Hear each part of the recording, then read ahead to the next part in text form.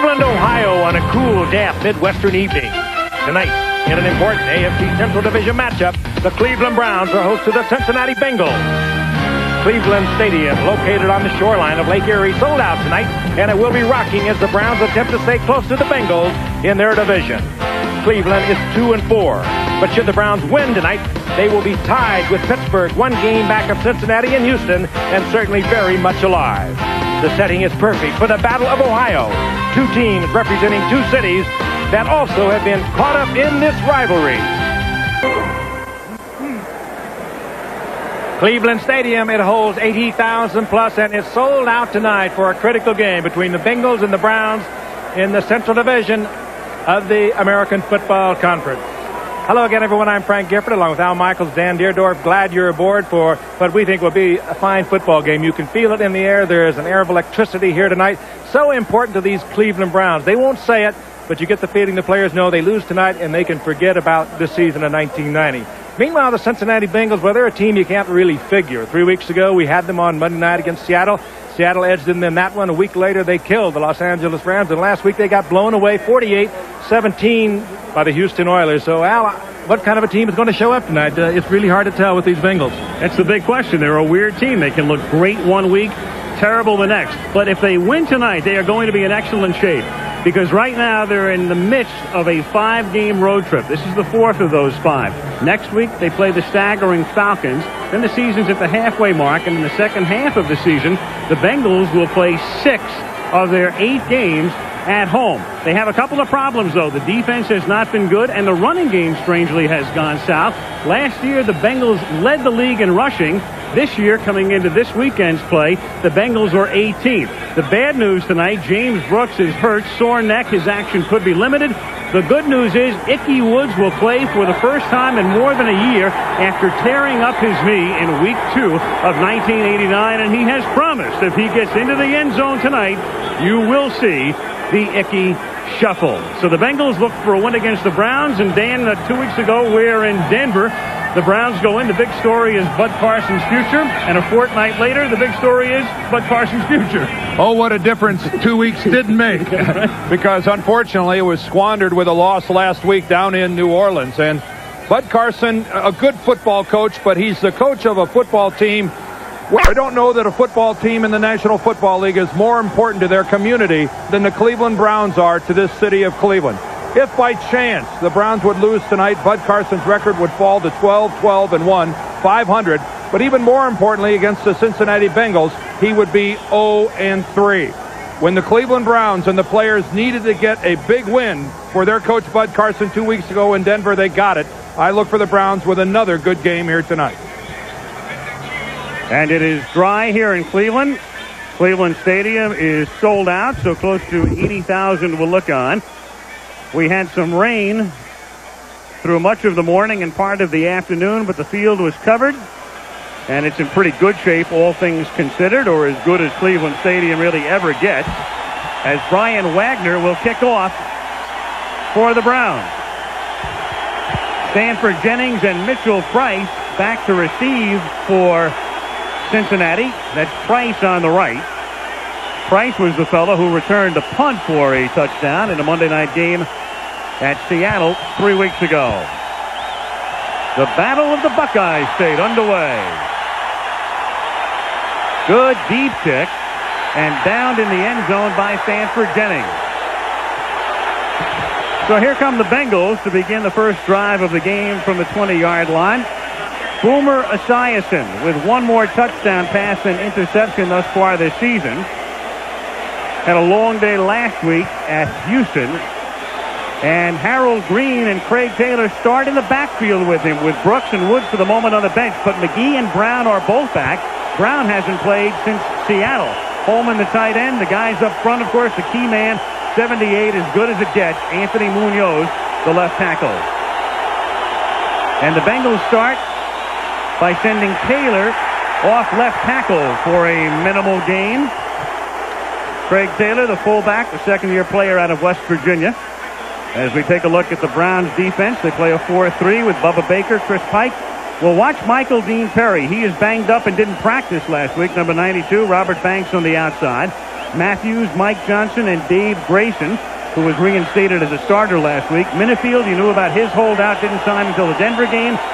Wright was also a late signee in that backfield. Claiborne is the longtime New England Patriot, signed as a Plan B player in the offseason. On 2nd and 9, Esiason stepping up and gets tripped up from behind after a gain of 3. Al Baker caught him by a shoelace, and it will be 3rd down and 6. The Bengals, per usual, going with their attack offense. That's what they call the attack. They rarely huddle in the conventional sense. And they come up to the line with a 3rd and 6 from the 24.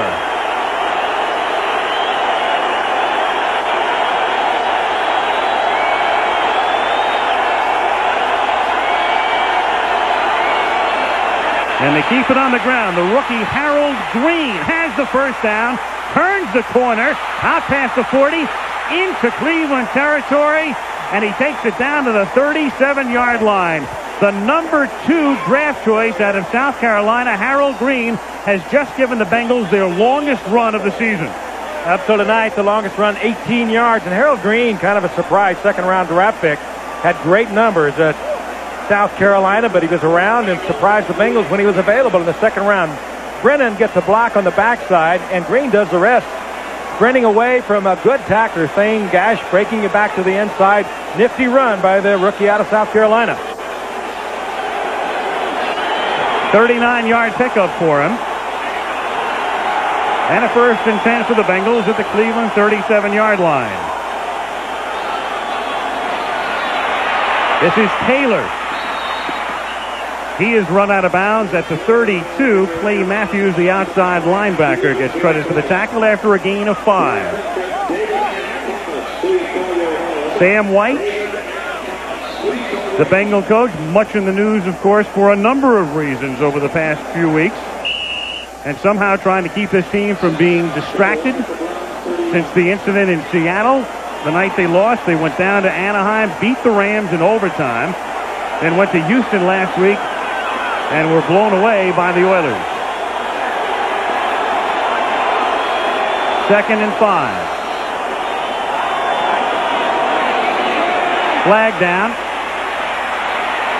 Esiason with time, and Esiason going deep, and it's Rodney Holman unable to hold on at the goal line. And let's see about the penalty. I think we might have had motion down here at the bottom. Looked like Tim McGee was moving at the same time that Eddie Brown was in motion across the formation. You can't have 2 people in motion at the snap of the ball. Illegal motion, number 85, offense. 5 yards, 2nd down. You're not a, here's McGee right here, and here's Eddie Brown in motion. Watch McGee kind of give a little stutter step. And now you see Brown in motion, and there is Tim McGee that just anticipated the snap count. You can't have 2 people moving when the ball is snapped. On 2nd and 9, this is Harold Green fighting his way to the 33-yard line. And that's going to set up a 3rd and 6. And this is when the Browns would like to change into a nickel defense, change their personnel defensively, but the attack offense does what it's designed to do. It keeps the defense of the Browns on the field. Now, should the Browns, Bud Carson, try to substitute, Boomer Esiason would turn around on a quick count, and they would catch the Browns with 12 men on the field. Bud Carson says, I'll play him with my best 12 men, but you get the feeling that Bud Carson doesn't like this whole thing. 4 wideouts in this set on 3rd and 6 from the 33-yard line.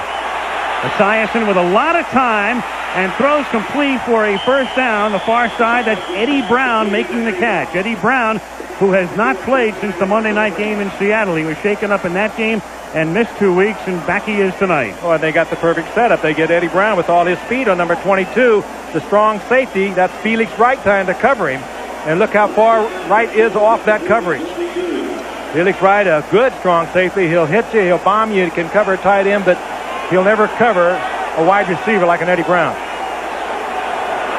11-yard gain. Opening drive of the game. Cincinnati has moved from its 20 to the 22-yard line. Boomer's like a traffic cop out there. And he hands the ball off to Taylor, who picks up a hard 2 to the 20.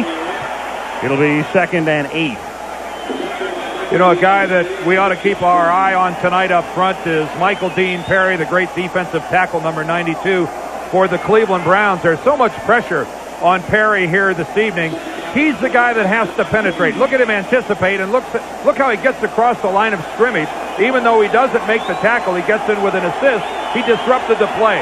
But he's really the Browns' only legitimate pass rusher. If he doesn't get to Esiason, the Browns are in trouble tonight. 2nd and 8 at the 20. Esiason flexing Holman to the right. There's the play clock down to 6. Esiason with a good play fake as usual, and a touchdown. Nobody handles the ball as well as Boomer. He sucks in the defense. Holman, who he flexed to the right at the line of scrimmage, gets free, and Cincinnati moves 80 yards to score. The beautiful part of that play action was that Boomer got rid of the ball so quickly, because that time he was being pressured on the outside by Al Baker. Watch number 60 there on your screen. He's going to move upfield and force a quick throw. But Clay Matthews, the great all-pro linebacker, on this play, no match for keeping up with Rodney Holman.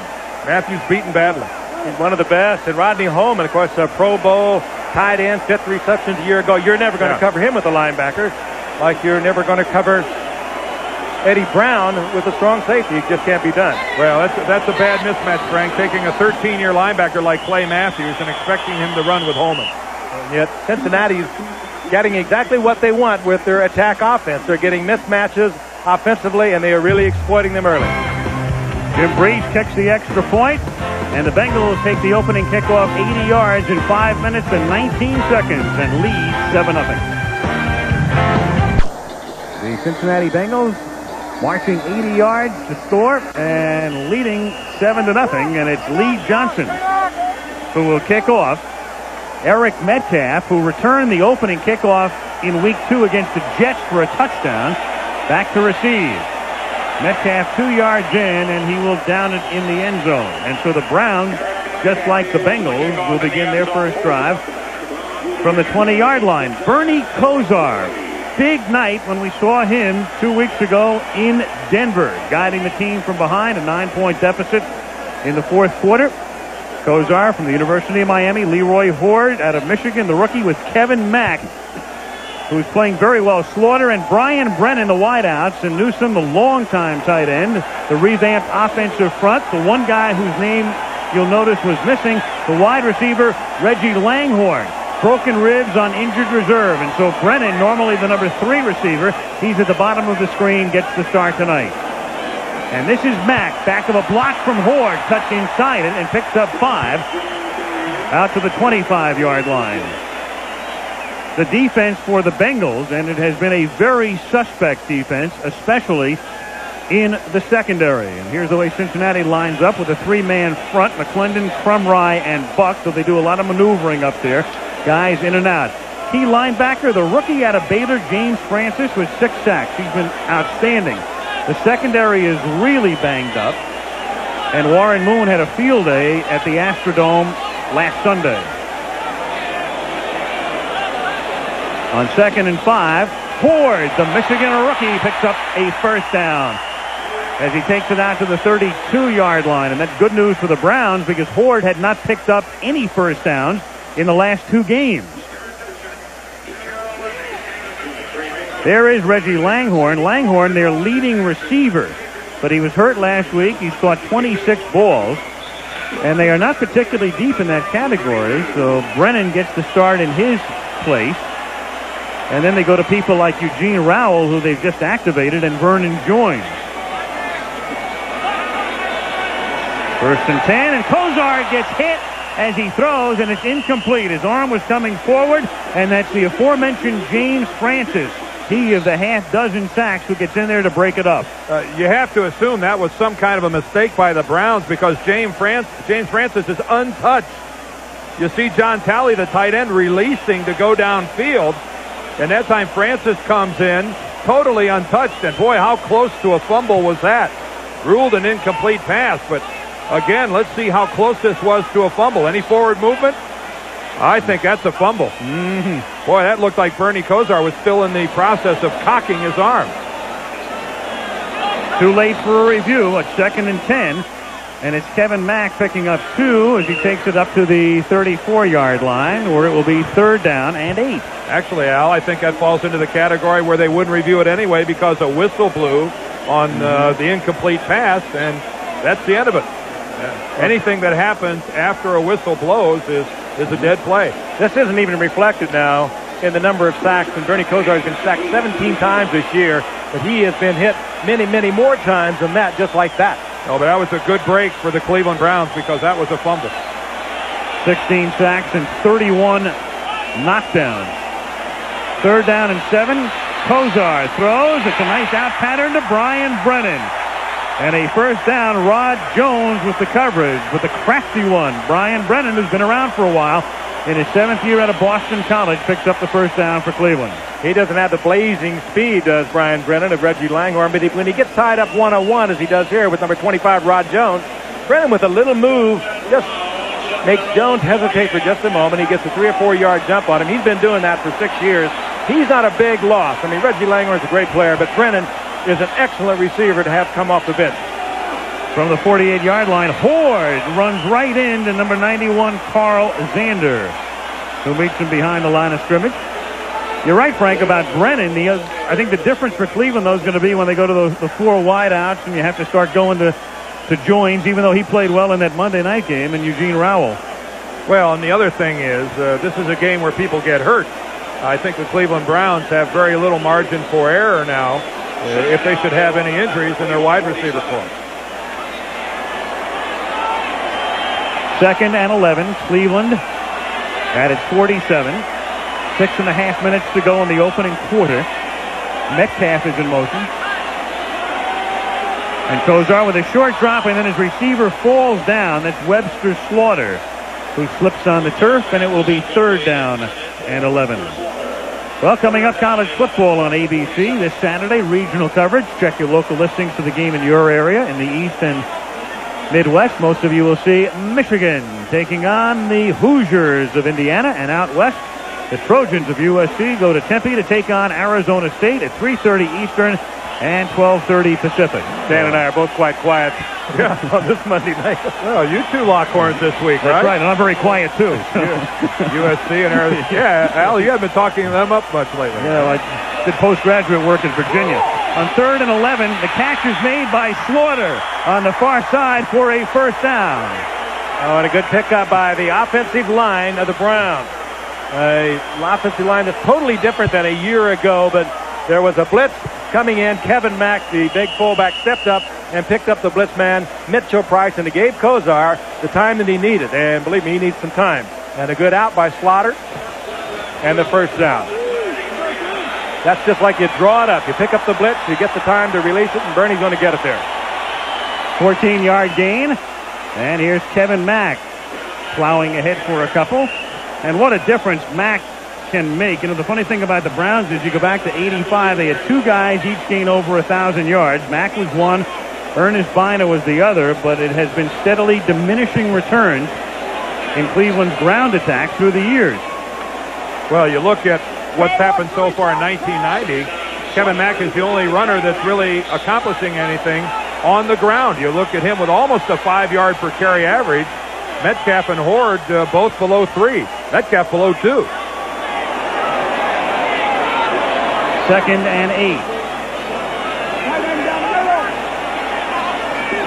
Kosar gets protection and then throws, and almost a one-handed catch by Slaughter as he skirted the sideline, but it's incomplete, and it will be 3rd down and 8. You have to suspect that Kosar spotted something, and it was a single coverage defensively. Rod Jones, they're going to try and work on him anytime they can, and Slaughter actually had him beaten, but it would have had to be the perfect pass. And it almost was, and almost a spectacular catch by Slaughter. But almost will get to 3rd down and 8. Yeah, he would have been well out of bounds, even if he would have brought that catch in. At least a yard and a half out of bounds. 4 receivers with 3 of them heading down the left side, and Kozar looking that way, and he has Brennan for a first down at the 22-yard line. We're going to see this all night. Brennan working underneath. Slaughter taking it deep with Metcalf. And Brennan coming in motion, getting open, and Kozar right there. As long as Kozar has the time, he's going to be able to find the open receiver. And again, the man they victimized, and as you might suspect, Rod Jones, who, along with Carl Carter for Cincinnati, have been having their problems this year. Nice pass down in the dog pound, huh? Coneheads in Cleveland. 1st and 10 at the 21.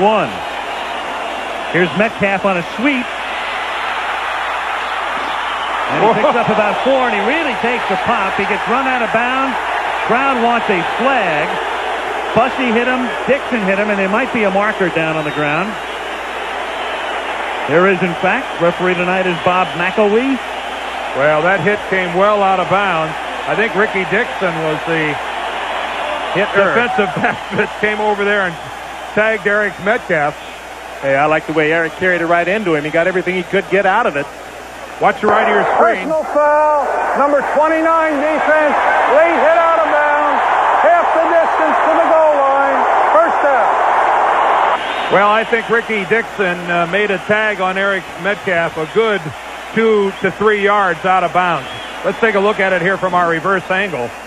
But the initial contact right there, Eric Metcalf is out of bounds, and he's almost out of the white stripe when Ricky Dixon comes over and hits him. That'll bring the flag every time. 1st and goal from the 8. Mack. Zander made the initial contact. He picked up about 3 as the Browns try to emulate what the Bengals did. Cincinnati took the opening kickoff 80 yards, and this is a drive that began at the Cleveland 20. Bengals have allowed 9 touchdown drives of 80 yards or more, and that really illustrates the problems they're having on defense. And they're on the verge of making it 10. That's why statistically they're ranked as the worst defense in the NFL, giving up over 400 yards a game. Those are big numbers. 2nd and goal from the 5. Mack in motion. Swing it out to Metcalf. Mack can't lay down the block, and because of that, Rod Jones is there to tackle him at the 9-yard line. Frank, that's a screen that's telegraphed all the way. I mean, Bernie Kosar never even looks away. Everyone knows it's going there. That's a difficult screen to execute. I mean, they're putting a lot of pressure on that lead block. And they've been doing it all season long with him, too. I mean, and the idea is good, but, I mean, once it happens, you can hear, we had sound out there. You would hear all of them, watch the screen, watch the screen. And it was a good play, though, to make the tackle as Mack is ordinarily a pretty good blocker. I'm not a big fan of that screen with you might as well tell him what you're doing. Yeah, so few options.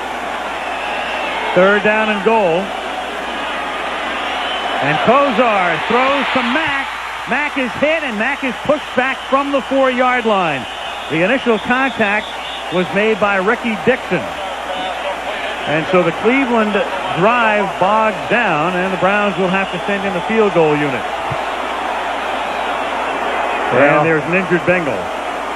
It is Ricky Dixon who made the hit. Well, he came up and made the hit and then slid right off of Kevin Mack, but what a superb play that time by Ricky Dixon. He atones for that late hit out of bounds because Kevin Mack is into the end zone if Dixon doesn't come up and stymie Kevin Mack. Well, he paid the Mack with the right head on with the helmet, and Ricky Dixon, of course, missed so much of the preseason and only came back a couple of weeks ago from arthroscopic surgery back in August. But they're not looking at the legs. I think that was just a contact blow to the head because Mack is a big man, and they hit head on. Well, Dixon shaken up here. Carl Carter comes into the game banged up, and let's not forget Eric Thomas, the all-pro cornerback, gone for the season, who injured himself, tore his knee up in a basketball game in the offseason. Mack is putting his head down. We've seen him run over so many tacklers. A few moments ago, you saw him take Carl Zander on, bounce off for about 3 yards, and he's a tough man to bring down. That's a great effort by Dixon, and he paid the price. Yeah, you can't overestimate the quality of that hit and that stoppage by Ricky Dixon. So the Browns 15 plays they've run on this long drive. 2:48 to go in the quarter. And they'll try to settle for 3. Jerry Corrick, the longtime CFL star in his first year with the Browns. 21-yard attempt. Mike Tagle to hold. Ooh. And Scuffled it moves it through. You're being kind. Yeah, just barely. Knuckled it. 2:37 to go in the first quarter in Cleveland. Cincinnati leads by 4.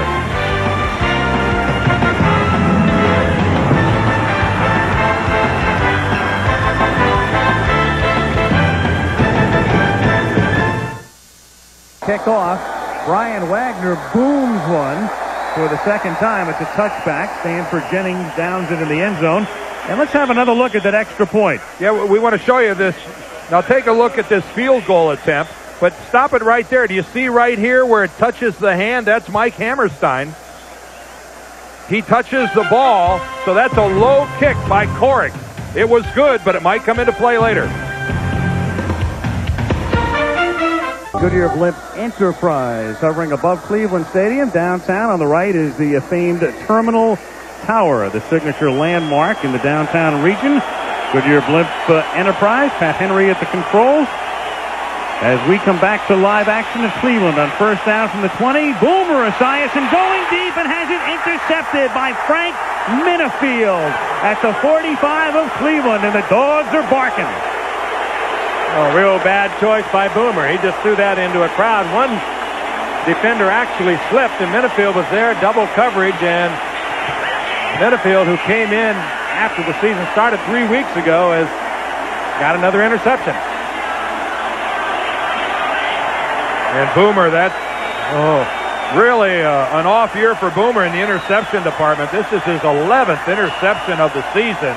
And you can see this ball just didn't have much on it. I mean, it was tossed up. You can see it had very little velocity on it, and a relatively easy interception for Frank Minifield. His second of the year. It's uncharacteristic of Boomer Esiason. First down, Cleveland from the 45. Bengals ahead 7-3. 2:23 to go in the opening quarter, and they give it to the up back. That's Kevin Mack, who plows forward to the 48-yard line. It'll be 2nd and 7. Francis on the tackle.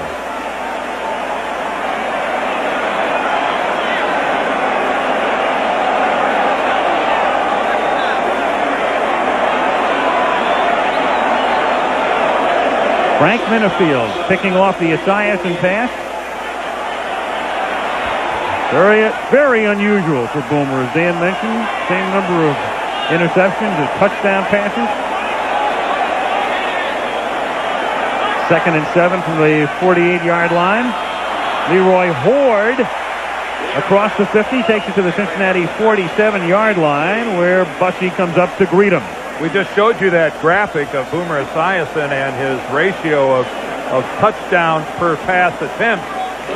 On the other hand, Bernie Kosar, his counterpart on the other side of the field, one of the all-time greats. I think only 1 in 41 attempts does Bernie Kosar get intercepted. That's the best in NFL history. So we're looking at kind of two sides of the coin here tonight. The amazing thing about Kosar, in over half his lifetime starts, he has not had a pass intercepted. 3rd and 2 from the 47-yard line. Play clock is down to 1, and they just do get it off. And Kosar gets flushed out. He's not very mobile, but he dives and picks up the first down.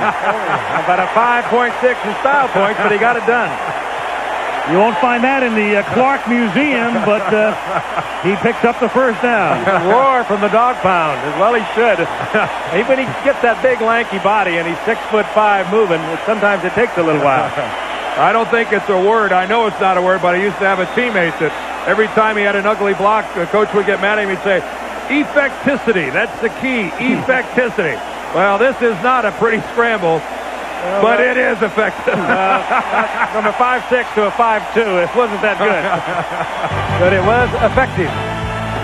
They would time Bernie Kosar in the 40 with a sundial, but that's a first down.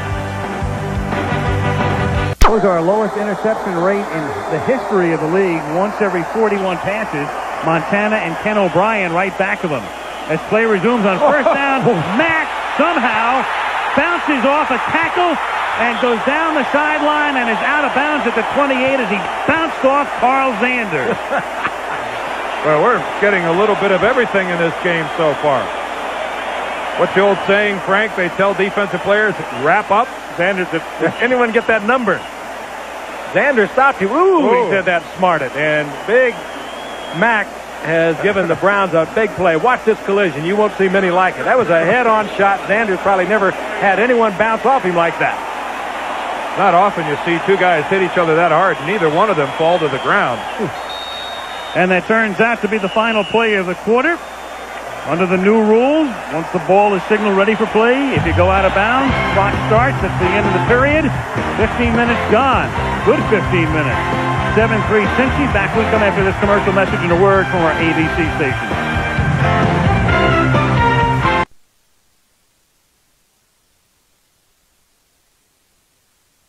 Michaels, Frank Gifford, and Dan Deerdorf. Action-packed first quarter. Cincinnati leads Cleveland 7-3. And as we start the second period, the Browns have the ball first and 10 at the Cincinnati 28-yard line. And Leroy Horde, the Michigan rookie, picks up 4 to the 24. It'll be 2nd and 6. Bud Carson has to be enjoying this. When you talk with him, he says this is the kind of offense I want, the big back offense where we can control the ball on the ground. We don't make mistakes. We got a defense that'll turn it over. He said all the great teams win that way. And with Mack back and healthy and Horde in there, he has the two big backs to do it. It's just a question of the developing young offensive line. Mack, the sole back in this set. They have Metcalf split in the slot to the right on 2nd and 6. Short drop by Kozar. Looks for Metcalf, but throws it at his feet. Covered by Fulcher. 3rd down.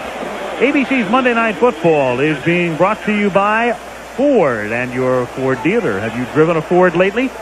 And by Michelob Dry Beer. Once you experience the bold taste with no aftertaste, there's no going back. Third passing situation for Cleveland. So far on two similar situations, they've looked for Brian Brennan. They move him around until they get the coverage they want. Twice now they've been able to lock him up with a safety man. Now they put him in the slot, top of your screen. 3rd down and 6. And now they put Brennan in motion to the right.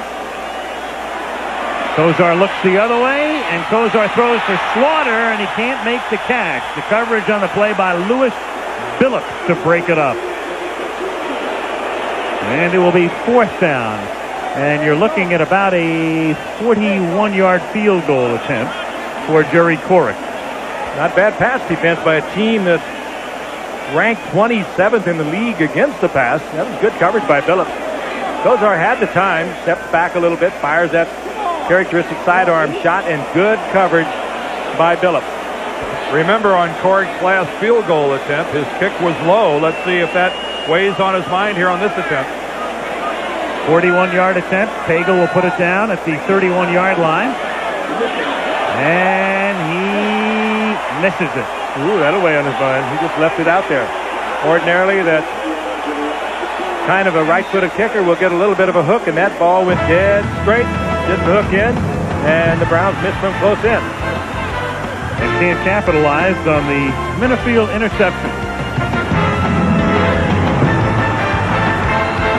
The field, I think he hit the ball so low this time, trying to get it up quickly, that he lost both distance and some control.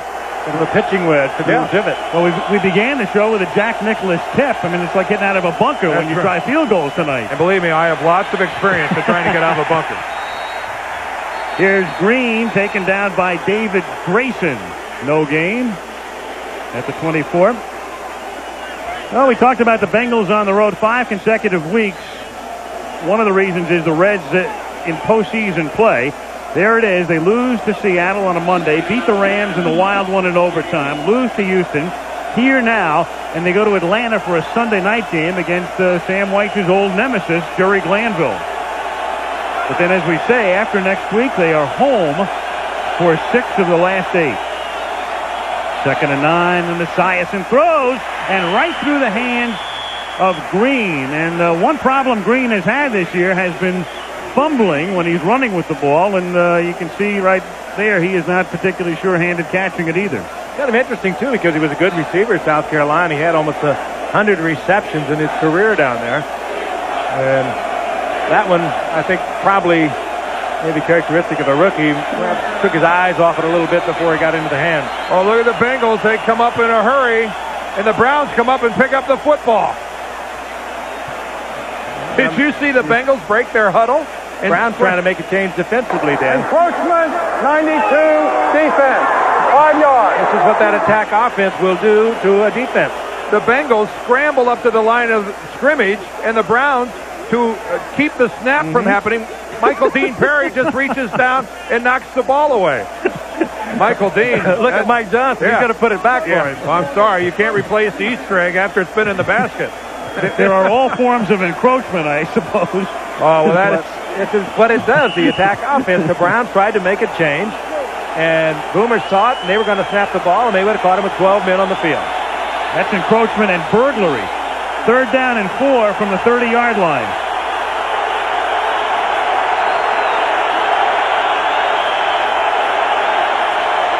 Blitz.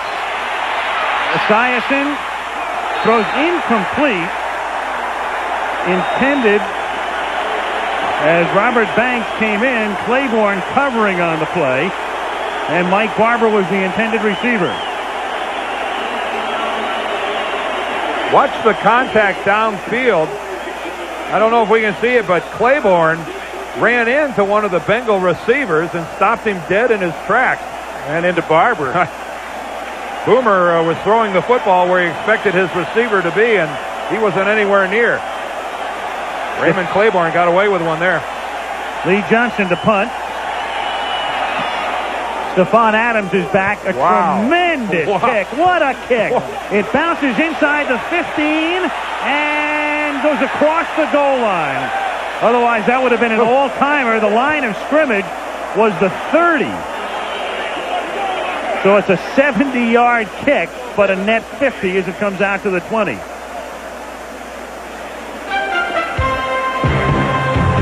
Lee Johnson booming one. And the Browns will take over at their own 20-yard line.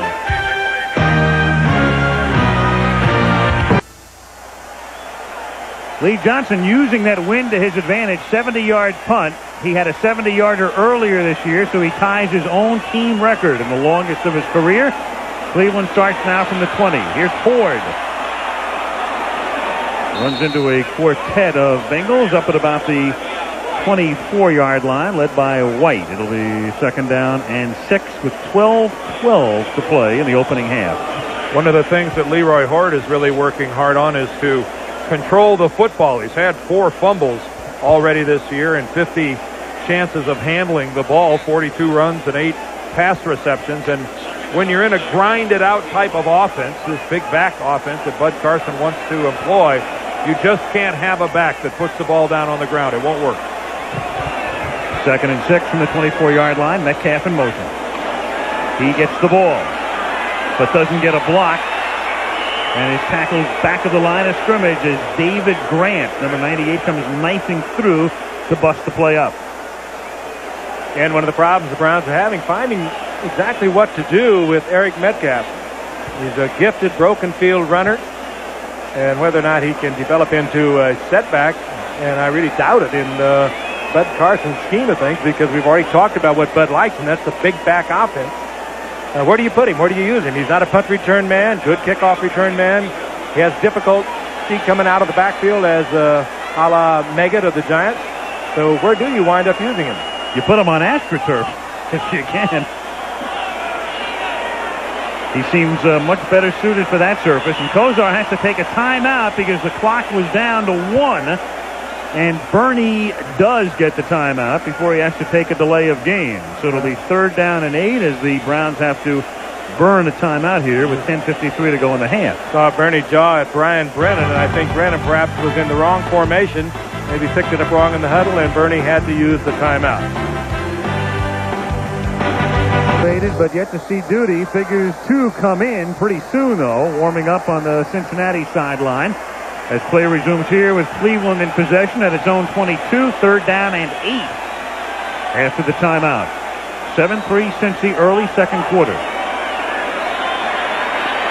Nice job of protection, but then Brennan gets upended as the ball gets there. Good timing by Rod Jones, the cornerback. And not a good pass by Kozar, however. Brennan had to wait for it and allowed Jones to hammer him. And Kozar knows that. He ordinarily would have had that right in his hands. He had to stop right here, and here comes Jones. Well, the crowd holds its breath now because Brian Wagner has had 4 punts blocked in the last 3 games. They have a new snapper, Mike Morris, the former Seahawk. And you'll hear a big cheer as they get it away. It's not a particularly good kick, but at least it wasn't blocked. And it's Mitchell Price skirting to the outside and then taken down as he reaches the 47-yard line. Vernon Joins makes the tackle. Well, you'll remember last year Sam White created quite a stir because they were getting unruly in Cincinnati in a game in December. And to quiet the crowd down, Sam grabbed the microphone on the field and had some messages to send to the good folks in Cincinnati. And then what? Meanwhile, Ickey Woods is in the game. So here he is in his first activity since week 2 of 1989 as Esiason goes back to pass and throws, and the catch is made. Beautiful. A beautiful catch by Eddie Brown for a first down at the 29-yard line. Meanwhile, here was what Sam White had to say last December at Riverfront Stadium.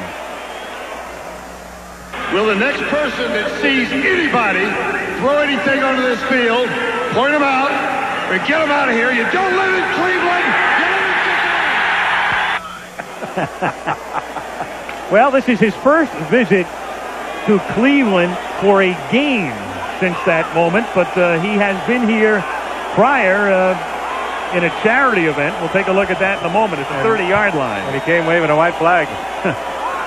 30-yard line first down, and it is Ickey Woods picking up 2 after that great rookie year in 88, hurt in 89.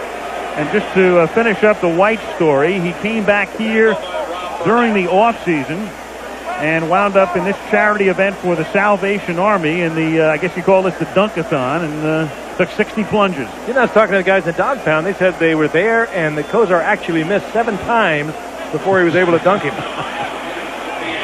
That was the offseason. You notice they put a net in front of Sam so no one could throw the ball at his face. I think that might have been an option that a lot of Browns fans might have opted for.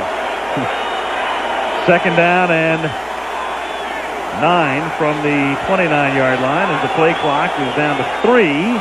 And here is James Brooks seeing his first action of the night inside the 10 and a touchdown. James Brooks with that sore neck, and that's the reason he didn't start tonight. He gets into the game, and the first time he touches the ball is for 6 points. And long run of the year for Brooks. Up until tonight, he had the big one, 18 yards, and he just broke that one for about 29. Well, it's funny what must be going through the head of Bud Carson. They knew coming into this game that, one, Eddie Brown was hurt. Well, Eddie Brown just caught a long pass. They knew that Ickey Woods hadn't played in over a year. Ickey Woods carried the ball, and they knew that James Brooks was hurt, and James Brooks runs it in for a touchdown. Brown, Woods, and Brooks on 3 consecutive plays hurt the Browns. They better watch for Tim McGee next, right? Jim Breed boots it through. So Woods sees his first action in over a year. James Brooks sees his first action of the night. And Cincinnati extends its advantage. And coming into tonight, Brooks had been averaging a little over 3 yards. Last year, he averaged almost 5. And this is classic Brooks, breaking back against the grain, using his speed, and hammering it into the end zone. James Brooks on the left, and behind Craig Taylor sits Ickey Woods. 2 vital cogs in Cincinnati's 1988 season when they went to the Super Bowl. Both started tonight on the bench, but instrumental in that drive. As Cincinnati now leads 14-3. And Lee Johnson to kick off. Metcalf on the goal line. Past the 20. Stopped at the 27-yard line. A week from tonight, we'll go to Pittsburgh, and it's the first time the Steelers have been on Monday Night Football since, I believe, 1986, as they will host the Los Angeles Rams. Big day for Jim Everett, pictured there yesterday as he led the Rams over Atlanta. Over 300 yards for Jim once again, 3 touchdowns, no INTs, and they were down for a while. Reed brought him back and had an explosive offense once again. Could be a good game. Pittsburgh thrown away by the 49ers, but they're on track again. 1st and 10 from the 26-yard line. Kozar has it batted back. David Grant and number 50 was right there. James Francis putting the big hand up. Well, he's 6'5", and they say it doesn't matter, the sidearm delivery, but how many did we see batted down in Denver? Actually, I think even though Francis is the guy with all the sacks, that time I believe it was David Grant, the guy that got his hand on the ball. They were both side by side. Of course, David Grant's 6'5" as well. Take your pick. 2nd and 10 after the rejection from the 26. 8:39 to go in the half.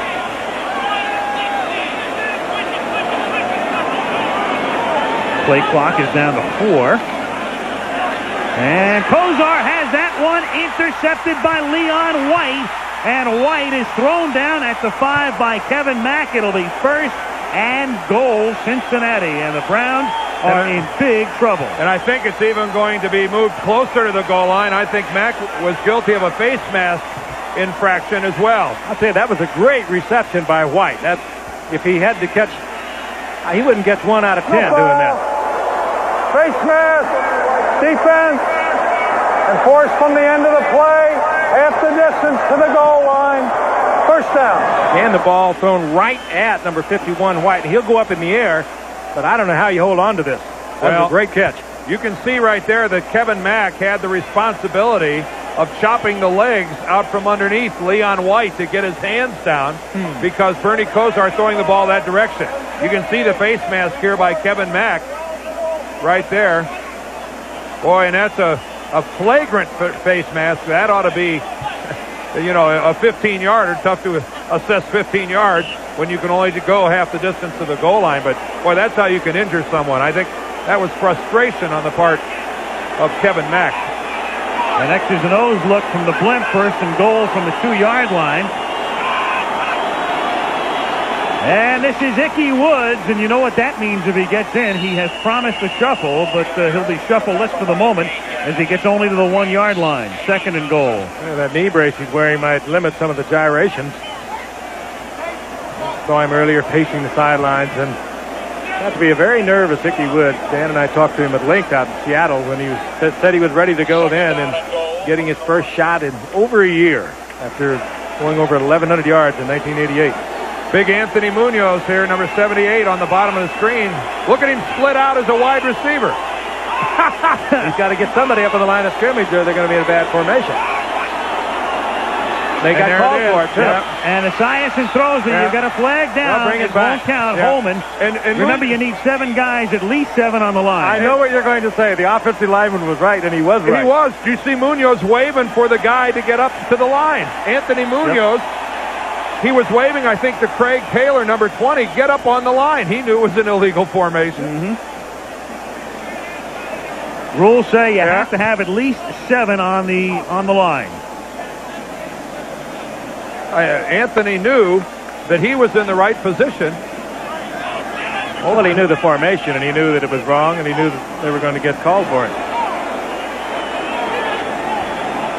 How many times does an offensive lineman get to line up out there? See, here's Munoz right here, but he's looking at Craig Taylor. What Taylor had to do was move up here and get right on the line of scrimmage because they made this left tackle an eligible receiver by him not being covered.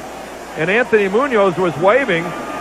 And they also have 6 men on the line of scrimmage. Look at Munoz wave right there. Move up, move up. Well. Illegal formation, illegal formation. Man did not report. And the man he's talking about there is the left tackle, because by being uncovered, not only is he an eligible receiver, you have to report, but Al, again, they didn't have 7 men on the line of scrimmage. Exactly. Even if he does report, it's still an illegal formation. They were wrong on 2 counts, and Boomer should just forget it. Well, Boomer's probably upset because he feels that perhaps it was reported, but you've got a double infraction there. Even as we say, if he did not report, it's still an illegal formation. Well, Boomer pulling his Roger Clemens here. You better not say a no-no, Boomer. Get him out of there. Well, I think Boomer is thinking exactly that. He's thinking that they're calling Anthony Munoz for not reporting. Obviously, Munoz did report.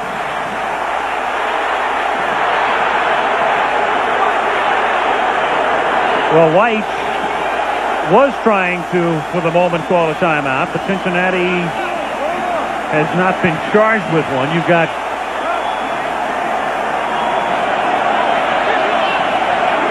a conference with the officials. Sounds like they might be looking at it. White sent Wilhelm onto the field to get Esiason away from the officials. Wilhelm is the backup quarterback. They're having a conference out about the 30-yard line. The officials are having a conference.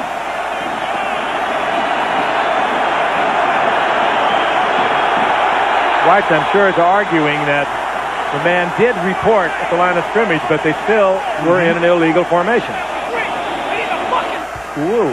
Isn't a scoring play a play that falls under review? It is. I'm sure that's what's happening at the moment. There's no. They would still negate the touchdown, though, simply by looking at the tape and seeing the illegal formation. Oh, look at Boomer and Sam. Sam White just starts out on the field. I suspect there's something that we can't figure out, but something had to have been said to Esiason. I mean, he's angrier than he would be if he just felt it was simply a matter of somebody having reported and the official saying he hadn't. I mean, something had to have been said to him. And don't be misled there by Boomer and White on the sidelines, because they are very close. Almost a brotherly relationship between the two of them.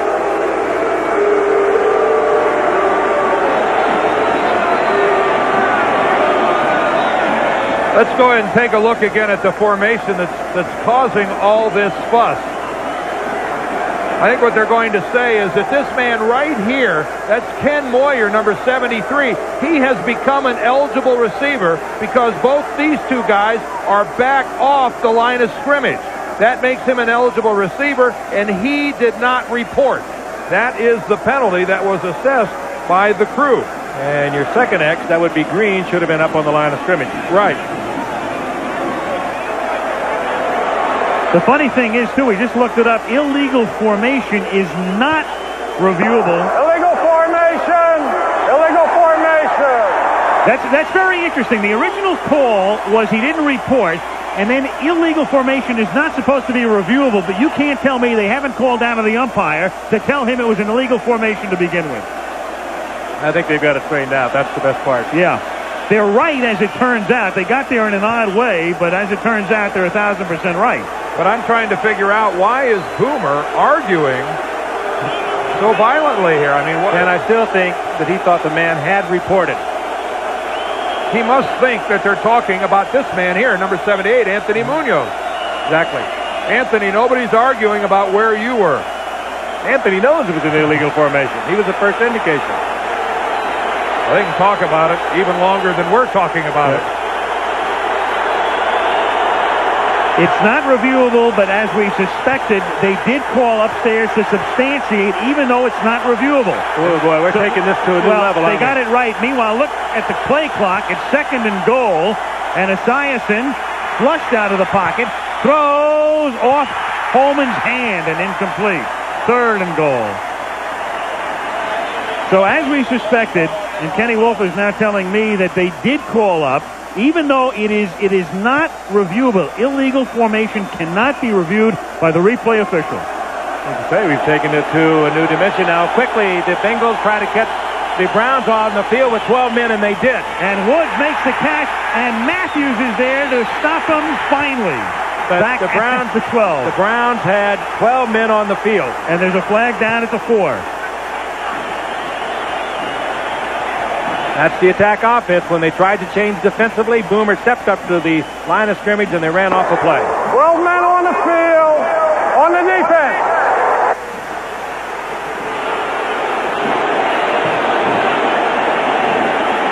So instead of it being 4th down, it remains 3rd down.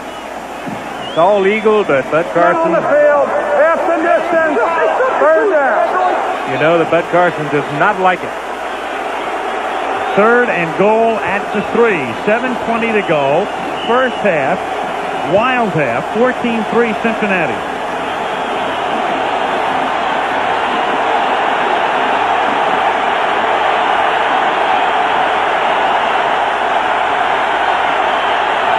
Play clock down to 10 as they finally come up to the line.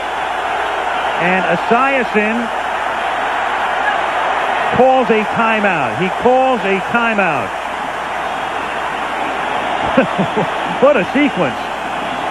Well, twice now the attack offense has worked exactly like Sam White wants it to work. And he has an individual, Boomer Esiason, who runs it really well. He calls great plays from the line of scrimmage. He reads defenses well.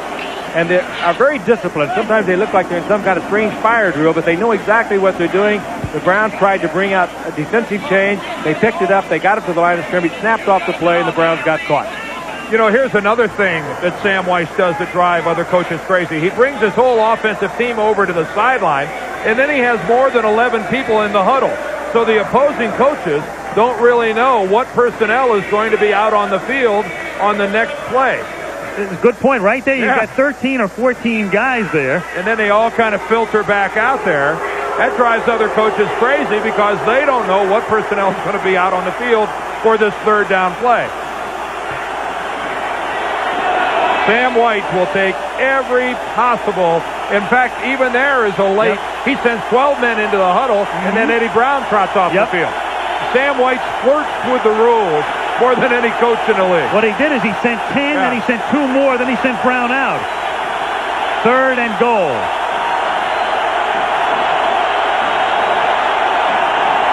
Coleman in motion. And Ickey Woods to the 2-yard line, where this drive began. Mike Johnson makes the tackle. And so the Bengals, who started at the 2, got to the 1 on a 1st down play, are back whence they began. Esiason with a few more choice words for the crew. Bob McElwee, the referee. And Breach comes in to attempt a chip shot field goal. Boy, Michael Dean Perry last time. You talk about a guy getting off the football. He almost looked like he was moving ahead of the football. Tremendous anticipation. He's the guy that really forced the screw up in the backfield. 20-yard field goal attempt, and I suppose this is a moral victory of sorts for the Browns because the Bengals had a 1st and goal at the 2 and have to settle for a Breach field goal. And folks, we've got more Monday night looniness. Oh, here we a fracas. I think somebody was trying to explain to Boomer Esiason on the sideline what actually happened. He is still exercised, screaming and ranting and raving, and I don't think it helped his judgment on that last series. Well, I think the coaching staff of the Bengals right now, they have always appreciated Boomer Esiason's competitiveness, but right now it's time for Boomer to go down, have a seat on the end of the bench, take a couple very deep breaths, and try to gather himself to get back out there. There's a lot of football left to be played, and having a quarterback that is bordering on a breakout, on some sort of a confrontation with the officials is not really conducive to winning games. A great competitor, though, is Boomer Esiason. 6:18 remaining in the first half.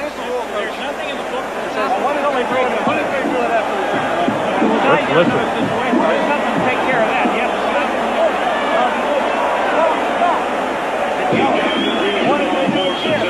This is called high-risk television. Well, good audio. I think they're explaining in extreme situations. I think they're talking about going up to the booth for a little corroboration. It is, I said earlier, taking the whole replay to a new dimension. I don't think I've Maybe they've done it in the past, but not that we knew about. Why don't they just call up here and get our opinion? Yeah, right. That'll really screw them up. Lee Johnson's check down by Eric Metcalf in the end zone. Cleveland will take over at the 20. And we can tell you that tomorrow night, it says here, Roseanne and Dan buy a new bed and start to have fond memories of the old one. It's a night of king-sized laughs on Roseanne, followed by Coach. Tomorrow on ABC. That's not staying dear to us, as far as I know. Before we get to tomorrow, let's wish Mrs. Deerdorf, Evelyn Deerdorf, a happy birthday. Yeah. She's watching down in Canton, Ohio. Happy birthday, Mom. From your son, Dan. Who can't say that? Hi, Mom. Always wanted to say that. First down from the 20 is Kevin Mack. Gets out to the 23, and he is pushed back by several Bengals, led by Leon White. Well, the time has come for the Cleveland Browns offensively to keep the ball for a while. Keep their defense, this group, right where they are for a while. Wouldn't hurt to put a few points up there. 17-3 at halftime. If they could go in with 17-10, they'd be a lot more comfortable. Well, even if they don't score, Frank, even if they can just get 3 or 4 first downs, 3 plays and out here would be a total disaster.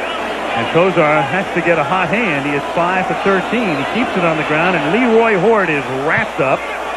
James Francis made the initial contact. David Grant finishes him off. It'll be 3rd and 5 up at the 25. One of the things the Bengals are doing is really stacking the line of scrimmage. The Browns are going to have to counter with some passing. The Bengals putting 8 men on the line of scrimmage, daring the Browns to throw the ball. They're going to be forced to do it. I think the fans saw that. 2nd down, 7.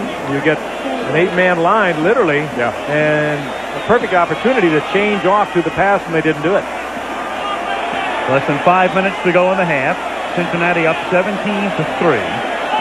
3rd and 5, Cleveland from the 25. Kozar, low throw, and he has now misfired on his last 6 passes intended for Brennan, and Burney is 5 for 14. Good coverage again by Rod Jones. He was right with Brennan, who can really work on man-for-man coverage. And Jones was right there.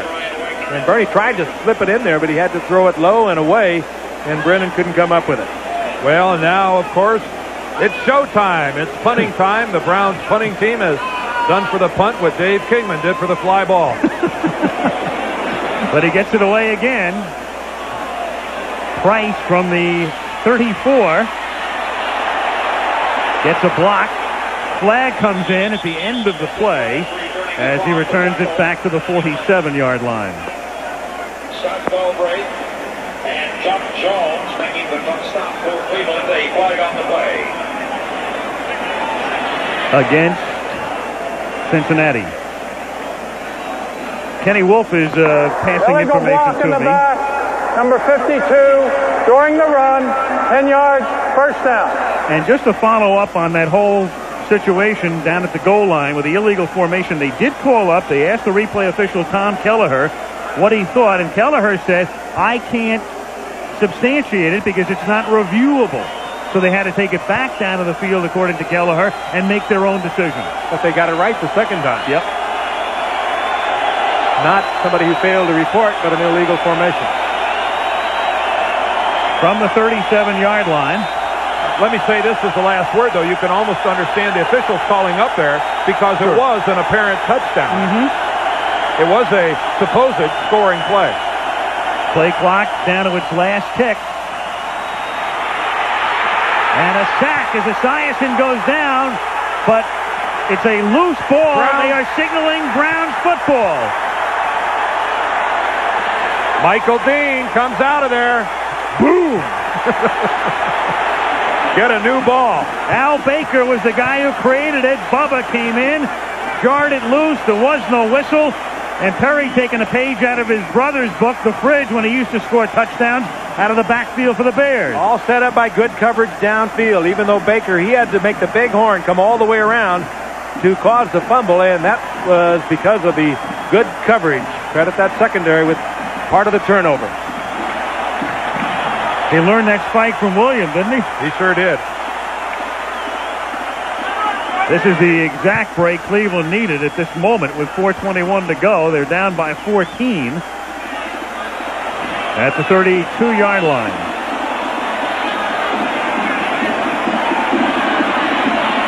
Little flip out to Mack.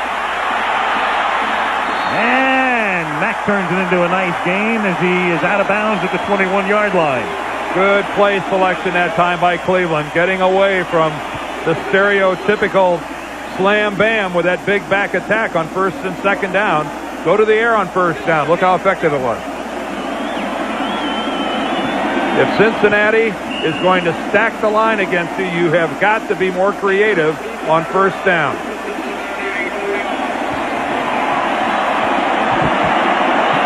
See, look at David Fulcher, the strong safety. He's the third guy up there. He's right on the line of scrimmage.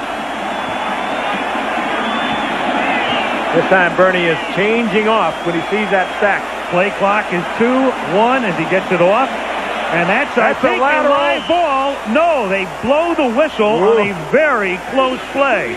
And the Bengals will argue that it was a backward pass. Well, I think it was. I do too. It sure looked like it when it happened. Simply ruled an incomplete pass. Look, we're at a little bit of an angle. The official is right there. Let's take a look again. Kozar back, trying to get it out to Horde. Now, there he is at the, what? 27 and a half. 27 and a half. Oh, he's at the about 28. the 27 and a half. Time is called here. They're going to review this. This is reviewable. The umpire, Ed Kukart. Wilcott came up with the ball. Now, he could not advance the lateral, but if it is a lateral, he did recover it. Tom Kelleher is the replay official. Okay, let's watch Bernie's feet. Bernie right now, this is the 27 right here, following back. There goes the ball. He's straddling the 27 and the 28. Okay, let's see where the ball comes down. You'd have to say it was the 27 and a half yard line. Wow, from this angle right here, it sure looks to me like the ball came down around the 28. But from that angle, are we going to see enough to overturn the ruling on the field? I don't think so. Has to be conclusive. That's the key word. I don't think so. You would literally need to have a camera right on the 27 or 28 yard line, shooting straight across the field to have a perfect look at it. And I think you'd almost need a perfect look when it's that close to overturn it. France is in there forcing Kozar to loft it up, not so hard. Meanwhile, there's another thing at play here. He knocks it forward. The other thing in play is that the whistle had blown, indicating an incomplete pass. So the Browns could contend, hey, we didn't try to recover it because the whistle had blown.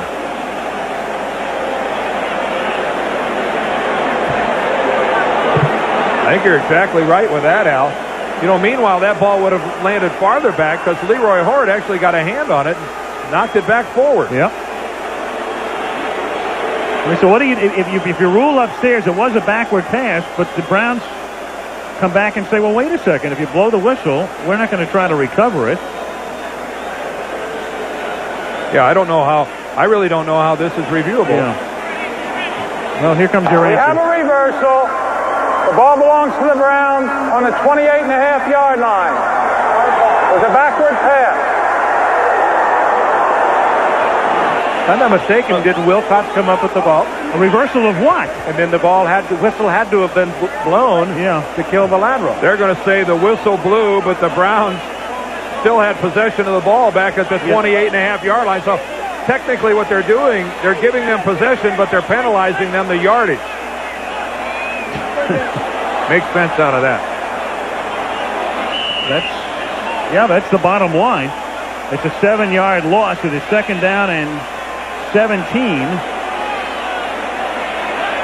at the 29-yard line. And Kozar going for it all and too deep, intended for Brian Brennan. Phillips covering on the play.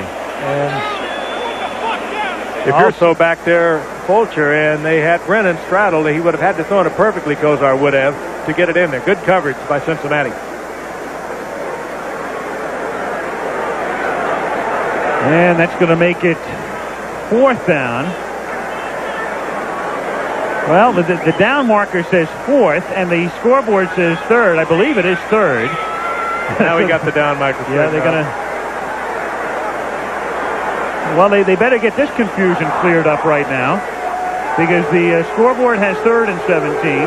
The down marker says 4th and 17. So they call up again to find out what's going on. I think it's 3rd. I remember only 2 plays here. Remember they used to just play one of these teams from Colorado? Should be 3rd. There have been only 2 plays, the backward pass and the incomplete pass. And the down marker says 4th, but that should change. Well, we had, where do we have it? In Denver this year? The Denver-Kansas City game?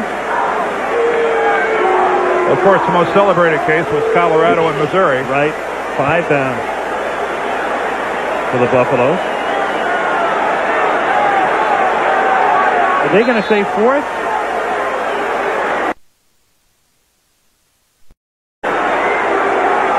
Well, Carson wants to know what... Bud Carson has come out onto the field, and he wants a recount here. Well, he's either going to send his kicking team in if it's 4th or not. As far as I can recall here, it was 1st down on the backward pass. Then it was 2nd down on the last play.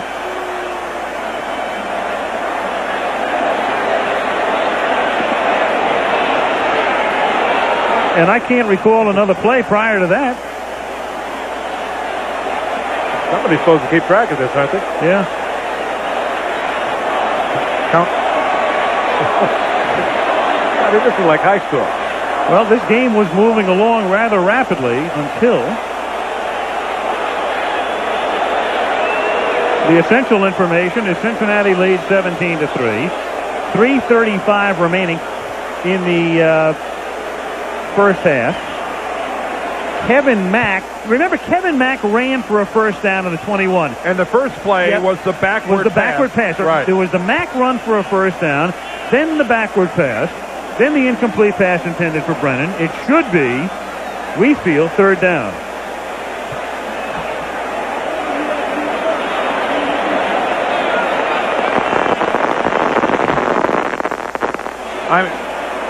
I mean, we can only find the 2 plays after the long Mack run that gave the 1st down.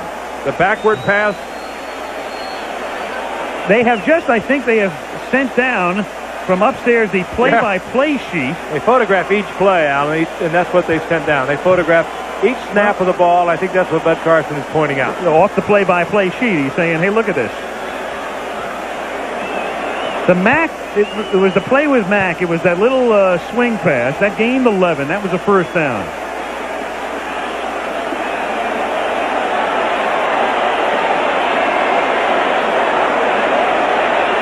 Well, there is no down right now. The Kevin Mack play was clearly a 1st down.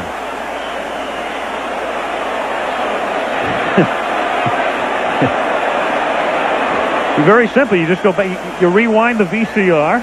I mean, it's easier to find this out at home than it is here. Just check it out. Yeah. Put it on fast forward. It won't take very long. It should be. Nothing that we can think of disputes it. All right, here's the Mack play. From the 32-yard line, there's a little swing. First down. It was 1st down. That gained 11. He goes out of bounds at the 21, okay? It is a 1st down. And the very next play was a 1st down pass to Leroy Horde that went behind him. Here you go. This is the next play after Mack. That's 1st down. Right. And then Brennan in the end zone. And then Brennan in the end zone was 2nd down. It's 3rd down. Yeah. So here we go again. 3rd down. 3rd down. After all that. Okay. Exhausted.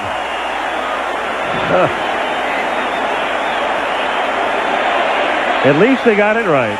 At least they got it right. 3rd down and 17 from the 29-yard line. After all that. It's not supposed to be this complicated. Kozar with a lot of time. Hits Mack. to the 5-yard line. It'll be 1st and goal. Hey, that's class stuff by Mack. He knew he was going to get hammered. Never took his eye off that ball. Kozar laid it in there beautifully, too, right over a defender in front of 2 more. Well, one thing has to happen when you throw it to a back that comes all the way down the field, out of the backfield. You have got to have time to throw the football. And that time, the pass rush of the Bengals totally negated by the Browns. 1st and goal from the 5. 2:56 to go in the half. Ford on a sweep. And it's White who was able to fend off a Mack block, and then Wilcox comes up to finish him off. It'll be 2nd and goal. We talked about the Bengals, 28th and last in the NFL coming into this weekend defensively, 27th against the pass. We saw it earlier in Seattle. You've got to put some kind of pressure on a good passer. And Kozar is a great passer, and you do not get to him, force him. He's going to throw a pass like he threw a moment ago to Kevin Mack. Just drops it in perfectly. 2nd and goal. Brennan lines up in the slot right. Slaughter to the same side. Now Brennan to the left. Metcalf split left and a fumble by Kozar. And he has to recover himself at the 6-yard line. And that's going to take us very close to the 2-minute warning. That's plain and simple. Bernie forgot the snap count. Bernie thought it was on 2 when it was on 3, and he started to back out. The whole team stayed where they were. He does not do it too gracefully, does he? You know, quarterbacks can forget the snap count just like anybody else, and that's what happened. How many times you've seen a quarterback come up and lean over to the center, and they're not talking about their family coming for dinner or something, and he's asking the center, what did I call? Is it on 2 or 3? Watch this. There he comes out of there. Yeah. Mack is the sole back in this set. Brennan in motion. Kozar gets sacked at the 13, and it's a loose ball, but the play was over before the recovery. James Francis with his 7th sack of the season, the rookie from Baylor. And that sack takes away any possible thoughts of Bud Carson to going on 4th down for the touchdown. They'll send the field goal team out onto the field. Big play by this rookie. And he is just about everything they thought he would be coming out of Baylor. You talk to Sam White about him. He says we can move him around anywhere. He can do everything we want. And if he just gets a little more aggressive, he looked a little aggressive on that play.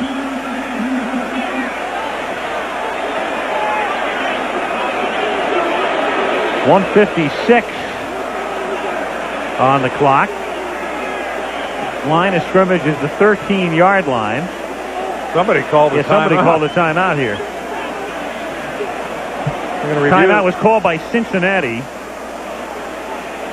4th down. I mean, if they run the ball and maybe got it down to the 2-yard line or something like that, it's something you'd have to think about. But certainly not after this. No, all options are gone after that sack. Correct. From 31, he's made it from 21 and missed it from 41. Pagel puts it down. And the Browns wind up with 3. Well, that's kissing the sister-in-law, though, isn't it? Mm-hmm. You go into the locker room with that. You've been so promising. You get the big turnover. You get it down there inside the 5 and can't get it in. And now you're going to have to go in the locker room and look around on everyone's face and say we're down 17-6.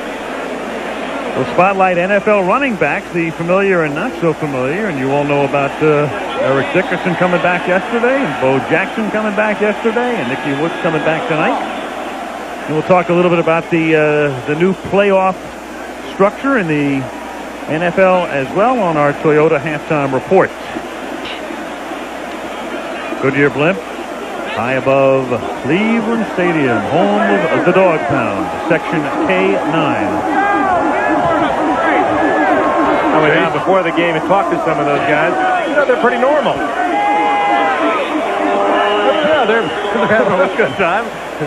I wish you could have seen the look. I didn't see you going with me. That Alan I just gave Frank when he said they looked normal. What did you do, exchange arms? Bouncing kick down to the 9-yard line. Stanford Jennings back to the 31-yard line. The Bengals have 1 timeout at their disposal as this drive begins at the 31-yard line. We will go to Three Rivers Stadium a week from tonight. And Jim Everett will be leading the Los Angeles Rams in there. Rams trying to rebound, and they did so yesterday with a 44-point outburst against Atlanta. Steelers got beat by the 49ers. I've never been to Three Rivers Stadium. It's amazing. I couldn't believe that when you said that. Yeah. You'll like it. Great stadium to watch a football game in. 13 years as a player, and all these years never have been to Three Rivers. And growing up in Canton, which is not that far from Pittsburgh. No. But the Rams haven't played there very often either. First down from the 31-yard line is James Brooks. Stumbles and can't get started and gets dropped back at the 29-yard line. Yeah, Michael Dean Perry is wrecking havoc with that offensive line. He is so quick off the line of scrimmage. By the way, Dan, I spoke to him before the game. He said, tell Dan get off me just a little bit. He said it with a smile, though. Oh. Remember, it goes back to Denver when he lined up twice offside. Yeah, he was only offsides by about 2 feet. Minor indiscretion. You said it earlier tonight. He's so quick sometimes ahead of everyone else. He looks like he's offside. I don't know there's a lineman in the league gets off quicker than Perry. Watch him. I mean, just watch how his helmet moves before everybody else. 2nd and 12. Esiason takes to Brooks and throws. And the pass is incomplete, intended for Mike Barber. Covering on the play, Tony Blaylock. Clock down to 104. Now Cleveland has to be thinking about if this should be a running play by Cincinnati and they don't get the first down, that we'll take the timeout. And we'll try to get some points before the end of the half.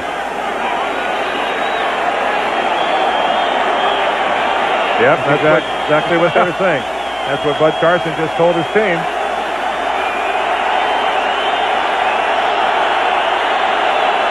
Third and 12 at the 29.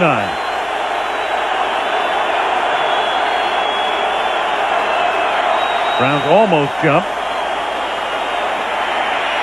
Esiason throws, and that's incomplete and very close to a flag, but we never saw one. Intended for Lynn James, and Stephen Braggs avoids the laundry, just barely.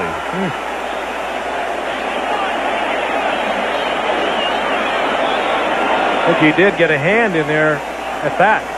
He wraps him up with the left arm, but he escapes with what we'll call good, close, tight cover.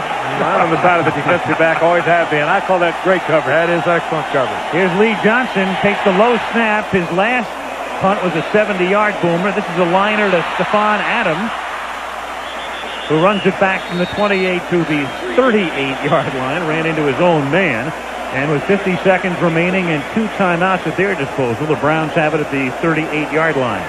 They saved that one timeout by the fact that Cincinnati went to the air on 3rd and long yardage, so they have the 2 timeouts to work with. And Cincinnati might have been advised with a 17-6 lead to run the ball, as Dan suggested earlier, and force Cleveland to use a timeout. Now they have 2.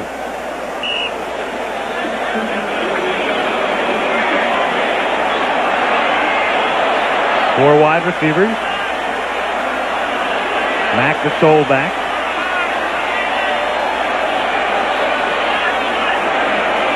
And they give it to Mack up the middle, and there's some room to roam there for him.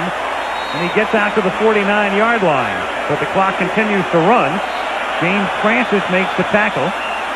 Those are running all across the field trying to find the referee to call a timeout. Yeah, that just cost the Browns about 8 or 9 seconds as Bernie Kosar is having to chase Bob McElwee.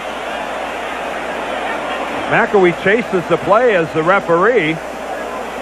And Kosar, thinking that he was still in his vicinity, turns to call a timeout and finds out that McElwee's about 5 yards downfield. As he should be following the play. And I know that McElwee is faster than Kosar. Randall Cunningham could have saved 3 or 4 seconds by getting the McElwee a little closer. Yes. He's not mad at me. No, he wasn't mad. He just thought he'd file a little suggestion.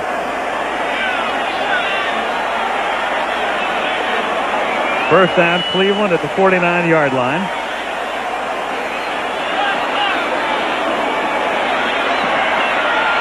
Kosar slings it to the 41. A catch is made by Brennan. Great play by Brennan. He's out of bounds at the 29-yard line.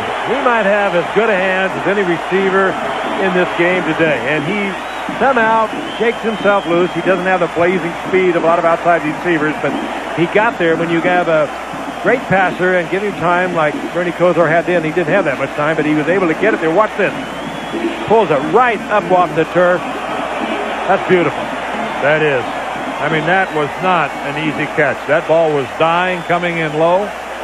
That's a brilliant, brilliant hands there by Brian Brennan. Brian Brennan, Doug Flutie's favorite target when he was at Boston College. And Brian's younger brother is safety on the current Eagles squad. Kosar throws. This is Metcalf, and he almost escaped. He takes it to the 20. He's tackled by Michael Price from behind. The Browns are down to their final timeout, and they're trying to save it. Pressure seconds tick away, and Kosar downs the ball to stop the clock with 10. Got a problem now, though. He's going to probably have to throw the ball into the end zone, or... Well, he's still got one timeout. Well, if he gets somebody completion and a little dancing around, it will be close. Well, Metcalf came real close to breaking it. Yeah, it was an ankle tackle. And now this is where you want Eric Metcalf. Coming over the middle, and take a look at that. If it's not the ankle tackle by Price, Eric Metcalf just might have scored. Mitchell Price right in there. Not a lot, but got him down. 10 ticks on the clock. It's 3rd and 1 from the 21.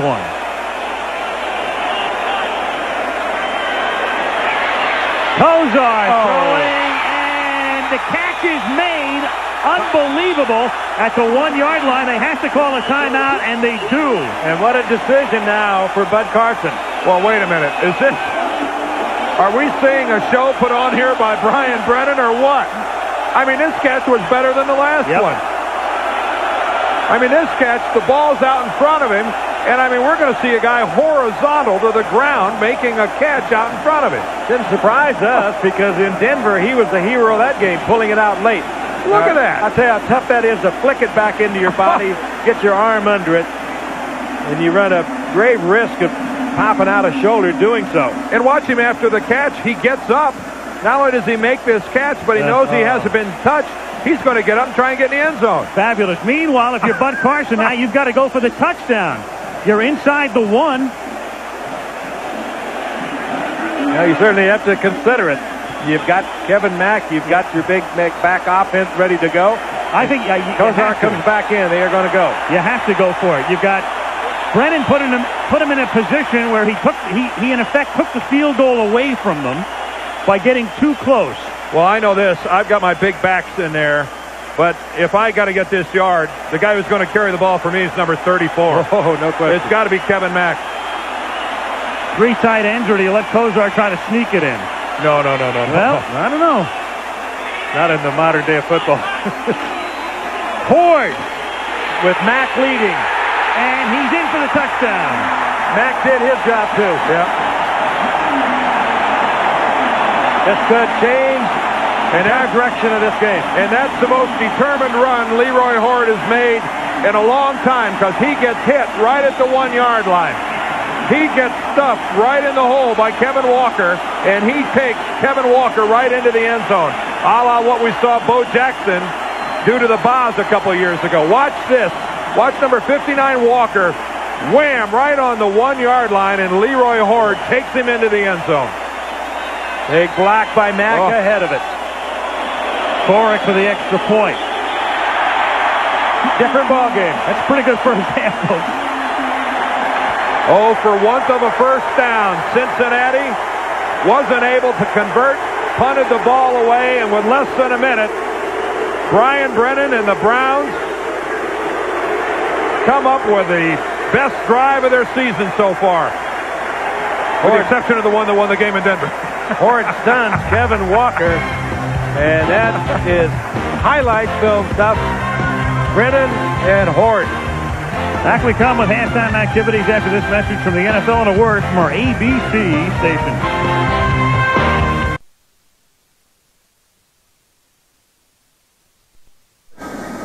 I said to Art Modell before the game, I said, I hope you never build another stadium. I know there's a lot of movement and sentiment here in Cleveland to build a new stadium, but boy, what a grand old place this ballpark is. And who would have thought that the Cleveland offense would be well ahead of the vaunted Cincinnati attack, but only 150 32 total yards and a pair of turnovers for the Bengals in the first half. They're losing it all the way down the line, except on the scoreboard where they're leading.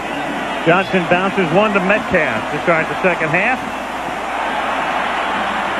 Flag thrown all the way across the field, and Metcalf is out of bounds at the 30-yard line. Bob McElwee, who was a busy man in the first half, begins the second half in similar fashion.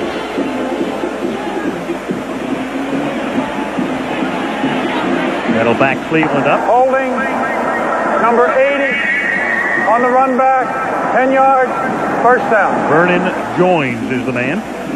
Dan, you're talking about a new stadium. The Browns figure to stay here, but they did pass a new sin tax in effect that will supposedly finance a new baseball stadium eventually here.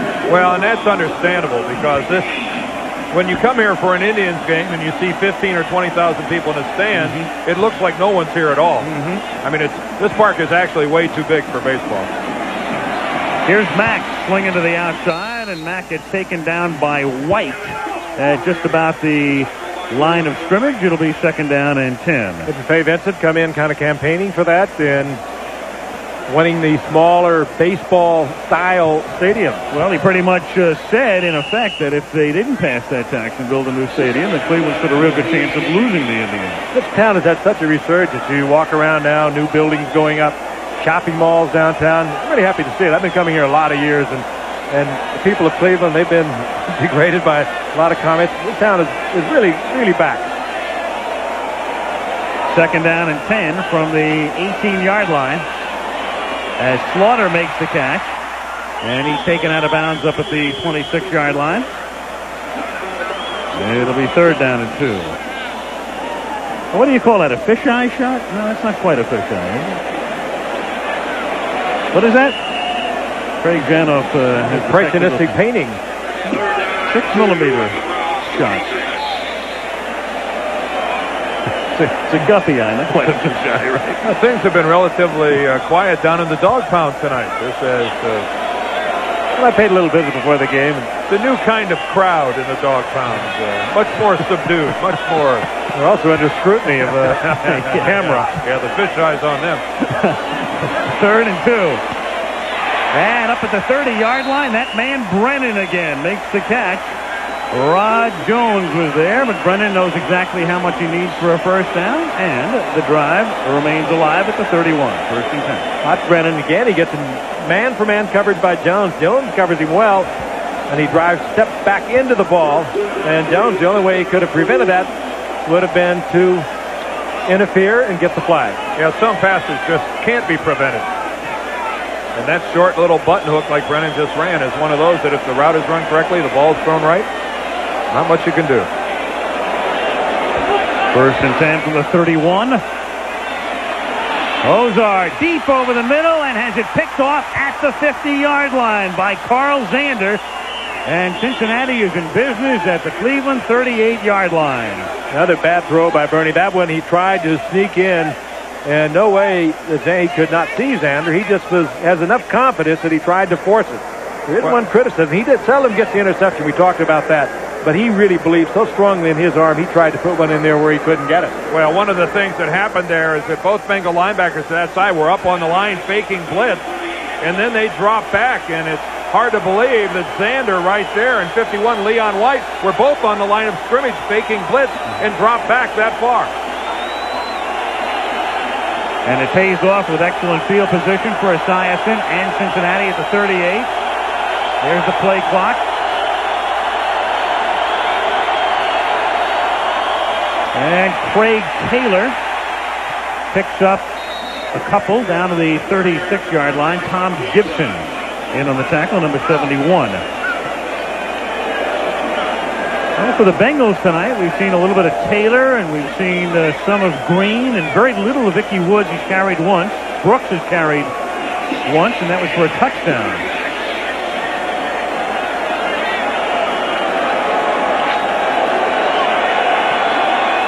Right now they go with Taylor as the eighth back.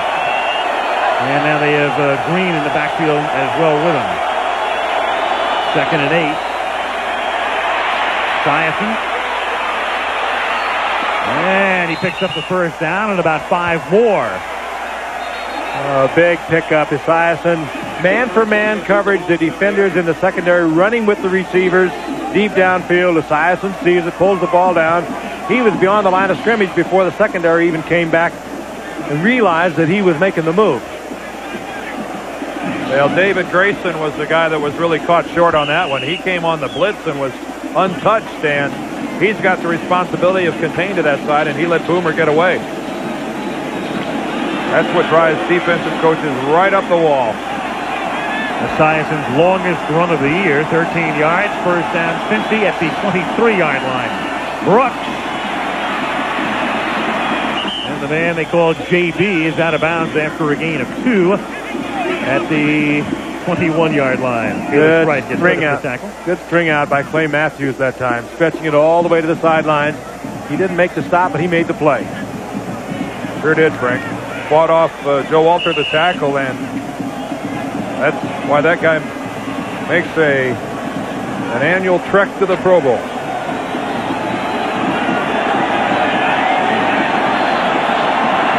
Second and 8 at the 21. That's James Brooks, and is stacked to the left behind Mike Barber. And now he comes in motion.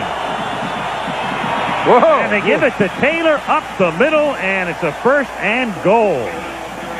And the ball is picked up by Gash. Is the play down and dead? Well, there's no signal from the official either way yet. We're going to have a conference. We have had no signal, period, until now. Cleveland. We've had some bizarre happenings here in Cleveland tonight. Boy, this is very strange. Well, I think we're going to take a look at this. Let's see what Craig and Kenny have for us. Let's check it out from the other side of the field. You see the quick trap blocking that sprung Taylor into the clear. Now let's keep an eye on him right at the end of the play. There is the hit. The ball is still intact. Still intact. No, that's not a fumble. That's not a fumble. Not at all. No, he has control of the ball until he hits the ground. No, Thane Gash comes up with that, I'm afraid, well after the play. I think we will see the Cincinnati offense back out on the field. You'll see a happy Sam White in a moment. Lost in all of that was the block by Ken Moyer, the trap block, a good one to bring Taylor into that secondary. Nobody even touched him. You know, that's a situation where an official finds himself in where he maybe he's screened for just a second, and the first thing he sees is the ball out on the ground. I mean, he almost has to rule it a fumble.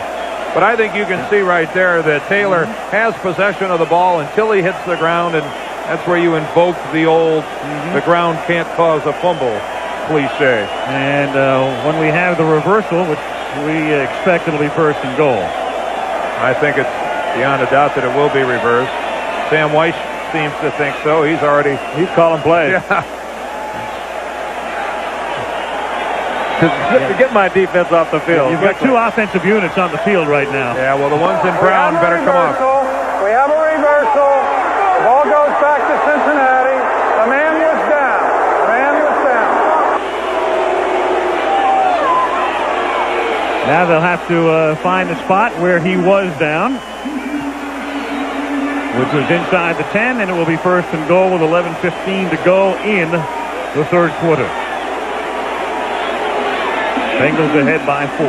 This is the type situation that would bring some dog biscuits out of the pound. That's something that the Browns organization has really cracked down on. The objects being thrown out onto the field. A bone like that could hurt a guy.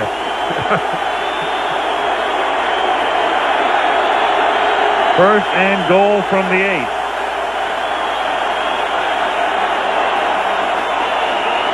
Up the middle. Craig Taylor to the 5-yard line. Mike Johnson, the middle linebacker, makes the tackle. Second and goal.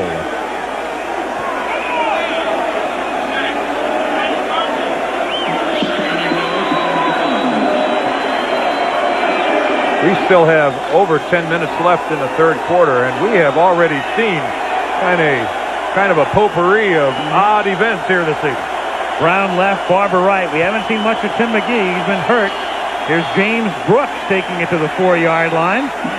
Look, James Brooks, so strong, same gash, makes the tackle. Still squirming for yardage was Brooks.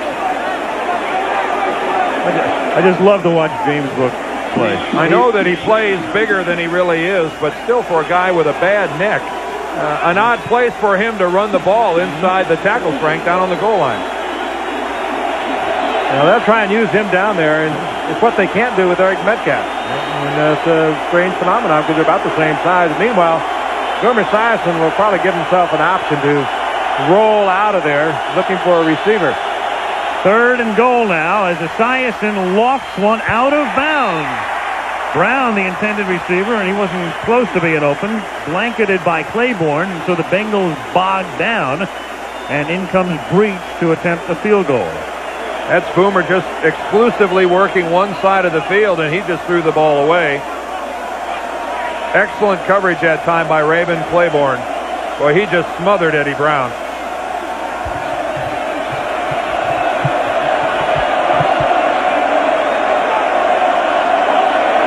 Johnson to put it down. This is a wonderful fake position for Sam White. You've done it before. Yep, Johnson flipping to Holman against New England, but it's a 21-yard chip shot for Breach, which he connects on, and that puts Cincinnati up by 7 with 9:32 left in the 3rd in Cleveland. The Cincinnati Bengals go 34 yards after the interception, and get a break on a correct break on the reversal from replay. Cash in for 3, and now Lee Johnson puts it in the air against the wind, so it hangs, and it's taken by Stephon Adams. And from the 19, the man who normally returns punts brings this kickoff back to the 33-yard line. And Bernie Kosar comes in. Again, a pretty critical game for the Cleveland Browns as they try to pull to within a game. Otherwise, they would be 3 back in the Central. And if the Browns beat the Bengals, in effect, Houston would be in first place because the Oilers would be 4-3, the Bengals would be 4-3, and your first tiebreak is head-to-head. And the Oilers have beaten the Bengals, and they're only meeting this season. It would be 2-0 in the division. That's not bad. Kevin Mack to the 36-yard line. Have a moment to welcome a new affiliate, WLAJ, Channel 53, Lansing, Michigan. We welcome them to our ABC family of affiliates. Happy to have you on board, guys. State Capitol.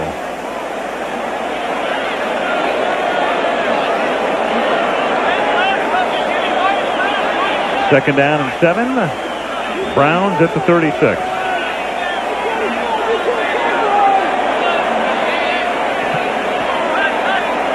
Metcalf, the motion man, and down he goes at the 37-yard line. I'm sorry, I'm putting up a little red flag. Here I come. Yeah, really. I mean, so stereotyped in running Eric Metcalf wide and the screens wide. He wants to be a running back. Eric Metcalf says, I want to run the ball. I want to run it between the tackles. I want to run it more often. And there may not be a more frustrated man on this football team than Eric Metcalf, who just can't seem to settle into one position. And here's where the Browns have been playing him most, split out as a wide receiver. He's the second guy up from the bottom. Yet he's handled it, too, awfully well, Dan. From the gun on 3rd and 6, it is deflected and incomplete. It was intended for Webster Slaughter, but Kosar, who's prone to having him knocked down with a sidearm delivery, has that one batted down, we believe, by Tua Tagovailoa, number 96. Imagine if Bernie was a shorter quarterback. Whoa. Well, it wouldn't be a trip to Cleveland without a look at Richie Westline, our cameraman down in the dog pound. A good look there at Natu Tua Tagovailoa. Swatting the pass. Teams are coached defensively to throw their arms up in the air when they're pressing in Bernie. Here they come with Wagner punting. And a fair catch is called for at the 26-yard line by Price, who says he was touched. And the official said, no, sir. I'll be down in a minute, Richie. 20-13 Bengals.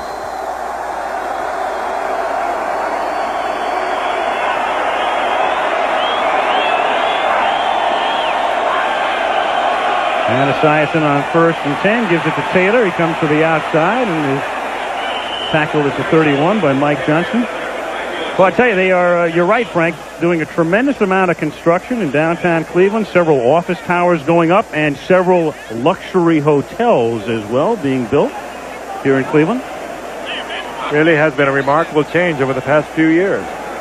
I'll be reviewing some of those hotels in my forthcoming book, tentatively titled, Would Lowell Thomas Have Slept Here? I believe you went to sleep in the construction crane at one of the sites. Can I write the forward? You got it. 2nd and 6 as Esiason lofts it, and it went right through the hands of Eddie Brown. Oh, Eddie. Eddie heard Felix Wright. And if he's in the area, you better listen, because Felix Wright will give you a pop. One of the league's great receivers developed a pair of Tyrannosaurus Rex arms there. Watch these babies shrink before your very eyes.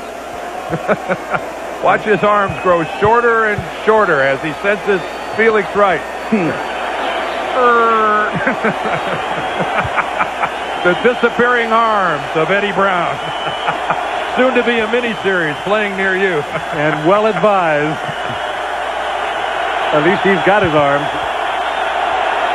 Felix Wright was really zeroed in. 3rd and 7. Boomer, nobody home. Intended for Holman, and Esiason gets a knockdown. Rob Burnett came blitzing into the 90. It'll give Cleveland a chance to get the ball in good field position. And it has been a sputtering Cincinnati offense. Burnett gets in there, the rookie from Syracuse.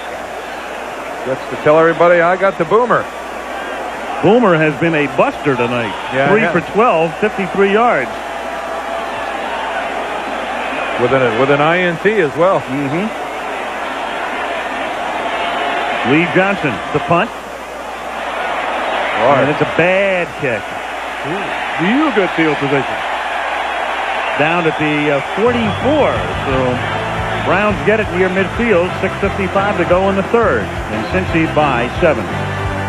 The blip peeking in. Cleveland Stadium. Used to be known as Cleveland Municipal Stadium, and they changed it. Privately owned now. As the Browns take over at their own 43-yard line. Cincy on top 20-13.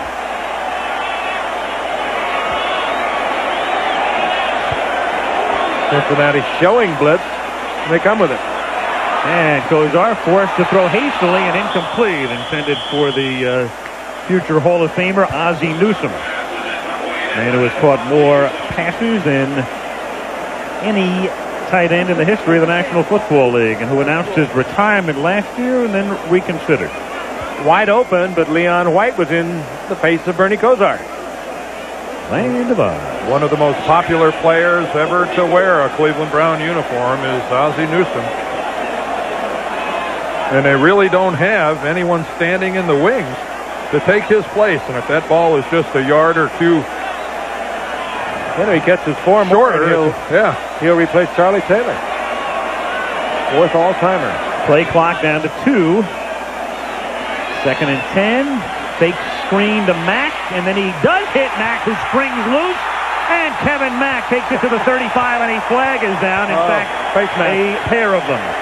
And that is another great catch, because that ball was low and behind Kevin Mack. And Frank, you know more than any of us how difficult that is to catch when you're running away from it. It's also very 5 yards, face mask foul, number 33, enforced from the end of the run, first down. That goes against Fulcher, but a very heads-up play on the part of Mack. He came out on the flat, and that's where he would have got the ball. And he reads Kosar, and then instead of staying in the flat like a lot of backs would do, he broke downfield, and he was wide open. Now here you'll see the face masks on the part of 33 Fulcher.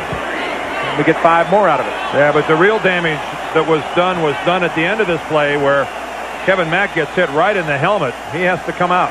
And Derek Gainer spells him, number 27, and that's Metcalf, who looks to throw a pass and then keeps the football and is run out of bounds at the 24-yard line. Good presence on the part of Eric Metcalf, who threw a touchdown pass a year ago, but when his receiver was covered downfield and the cornerback did not come up, pulled the ball down and picked up yardage. Made 6 out of it.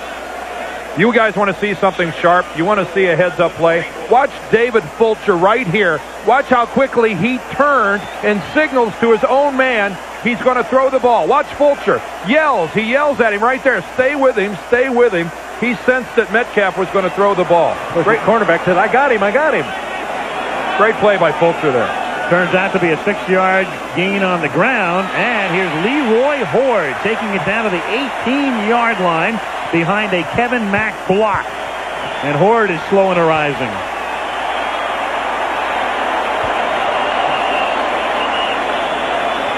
Later, perhaps he had a concussion, and you'll see why here. Solomon Wilcots, watch how he hits Horde right where his neck meets his shoulder pads, right there. Boy, you could see Solomon Wilcots, the safety, come flying in there, and that's the kind of a blow that can really send a guy out. Horde finally got up and appears to be okay, at least for the short term. First down. Mack breaks the tackle, but still doesn't get anywhere. He ran about 20 yards laterally, but for no gain. Stopped by Rod Jones. A good tackle by Jones. He goes about 182, 185 pounds, and he has been run over a couple of times by this man, Kevin Mack, and yet he took Kevin Mack where the only way he could. But that's Fulcher meeting Kevin Mack at the line of scrimmage. The Bengals are really making things miserable for the Browns and running the football by putting 8 people up near the line. Ford is back in the game. 2nd and 9 with Slaughter in motion. Slaughter makes the catch, and you heard it.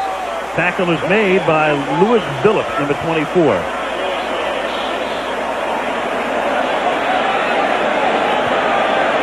.4:19 and the clock ticking down in the 3rd quarter. Well, I think you have to think at this point, Brennan once again. He's the guy that can work himself open as the Browns have found themselves once again in the pass position. They like to use him in motion, and Bernie can watch as they motion who's going to be picking him up man for man. 3rd and 6.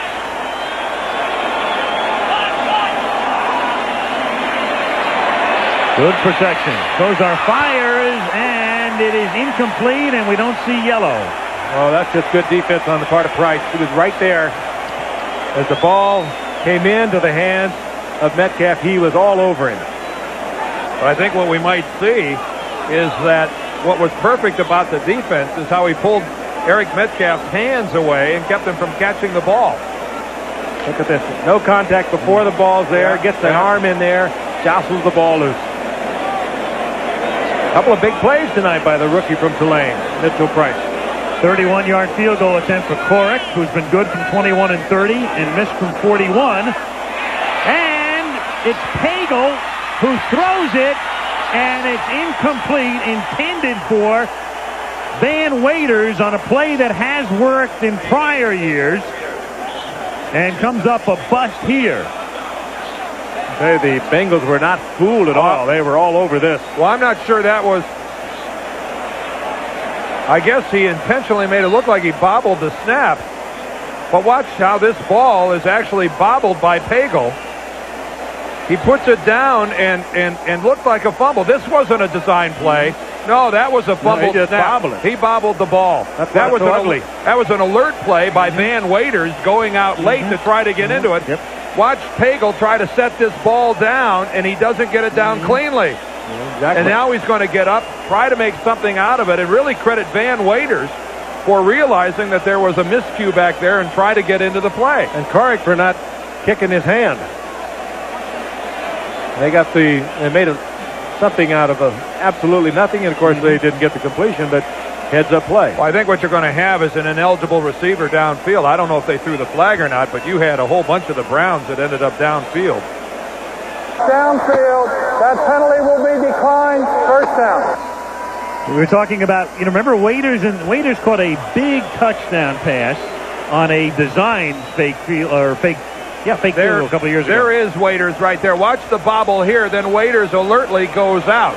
Now he is lined up in an eligible position, but he is wearing an ineligible number.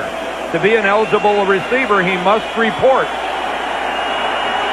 You also have number 74, Paul Farron, about 7 yards downfield when that ball was thrown. And he's got the wrong number. Yeah, it was incomplete anyway. So Cincy's ball with Harold Green taking it from the 14 out to the 21-yard line for a gain of 7. Dave Grayson makes the stop. Boomer Esiason, meanwhile, with a very cold hand. He's 0 for his last 6 and 3 for 12 for the evening. And he has not completed a pass since early in the second quarter. Well, Al, it's like what you talked about earlier. I mean, here is a team that relies so much on play-action passing, and yet their running game is producing less than 100 yards a game. I mean, offensively, if they can't run the football, they falter. Tonight's one of the few times this season that they've run the ball somewhat effectively. 2nd and 3, play clock down to 1. They just do get it off. And Craig Taylor has the first down with some nifty running and taken down from behind out at the 44-yard line by Bob Bukowski. So Taylor, well, some nifty moves. Is it a surprise that if they're going to run and get some yardage that it happens to the left side? I mean, this is a left-handed team, and why not behind the great one, Anthony Munoz. And so many times you'll see a Bengal back like that break into the secondary without ever being touched. There's a look at Munoz, not only the best offensive tackle in football, but the undisputed king, the leader of this football team. He's what we call the bell cow. Where he goes, the rest of this team follows. From the 44-yard line, Taylor again. Well, they've been going to Taylor tonight, and they started the game with Taylor and Green, and he has seen some action. And just to update now, remember, Ickey Woods hasn't played in a year. Ickey Woods tonight has carried the ball very sparingly. There he is. He's carried it 3 times for 3 yards. James Brooks, who's had that neck problem, has been used sparingly, but with some effectiveness as he has scored a touchdown. It's wise, though, to treat Woods that way. Full reconstruction of the knee. You let him get his confidence back. Don't push it in there too quickly, and I think they're wise to treat him this way.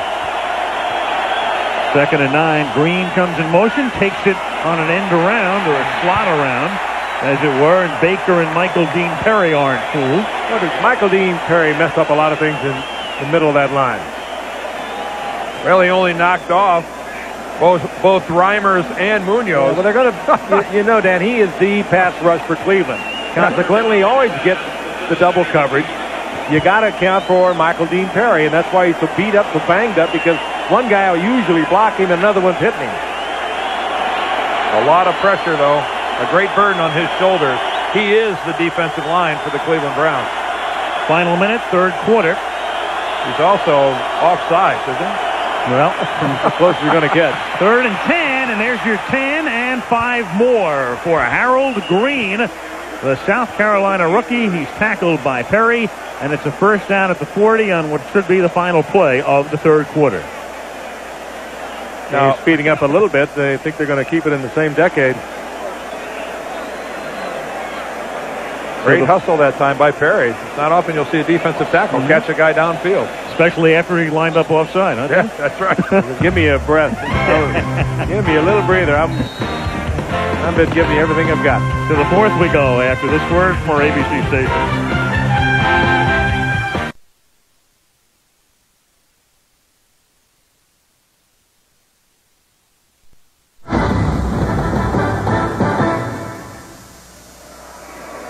"15 minutes to go. Bengals have the lead, and what a week for the Rhineland. Cincinnati and the good burgers of that town, as their Reds came home after the sweep of Oakland. They celebrate today and may celebrate another win tonight. You talk about who would have thunk it, a sweep of the A's, and I want to say congratulations to Lou Piniella. What a fabulous job of managing he did with the Reds.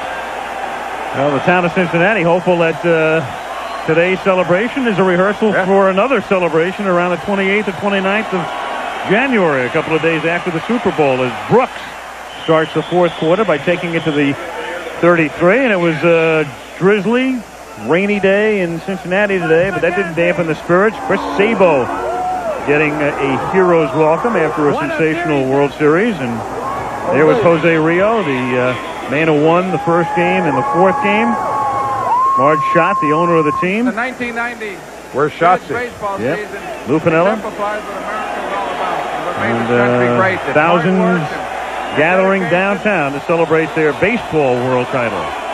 Now their football team trying to go 5-2.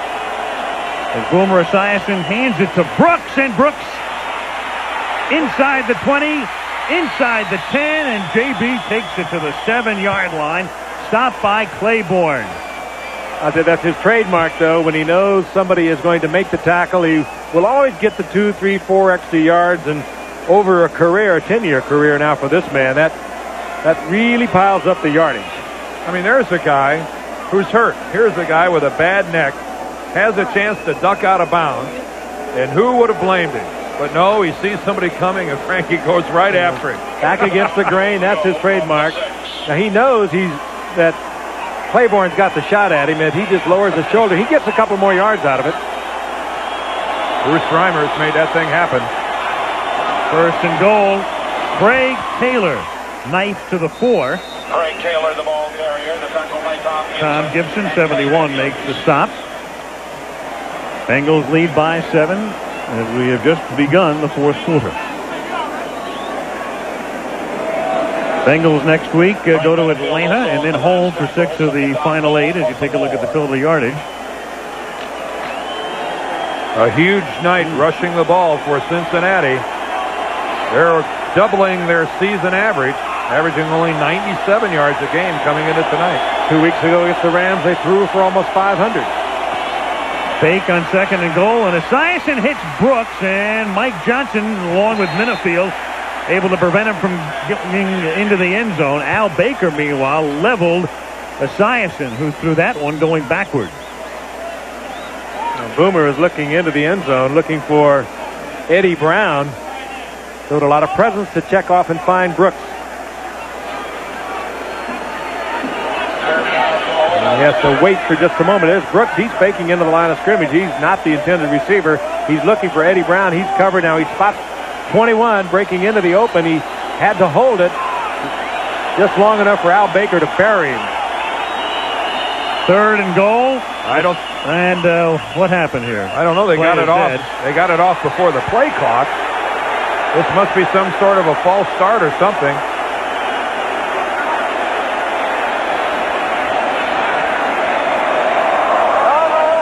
Cleveland was called before the snap. Boomer's saying they didn't get it called before the snap. And the reason Cleveland was calling timeout was either did they have enough men on the field or they certainly were the wrong defense. The Boomer wanted to exploit it, and he felt they did not call timeout quickly enough. Let's take a look. What was the 51? He wants out of there. Yeah, you can see Eddie Johnson calling the timeout, and clearly he's calling it before the snap. So I don't think that Boomer has much of an argument. In fact, there's Mike Johnson, the linebacker on the other side, calling it as well. Call a timeout just because you don't have the right people in there. It's become such an age of specialization that sometimes I think it's a little too technical. Only thing we were missing there is a lead to a Johnson & Johnson commercial. Mike and Eddie. Third and goal from the 2. This is the 10th play of the drive coming up, and Esiason has thrown just one pass. It started back at the 14.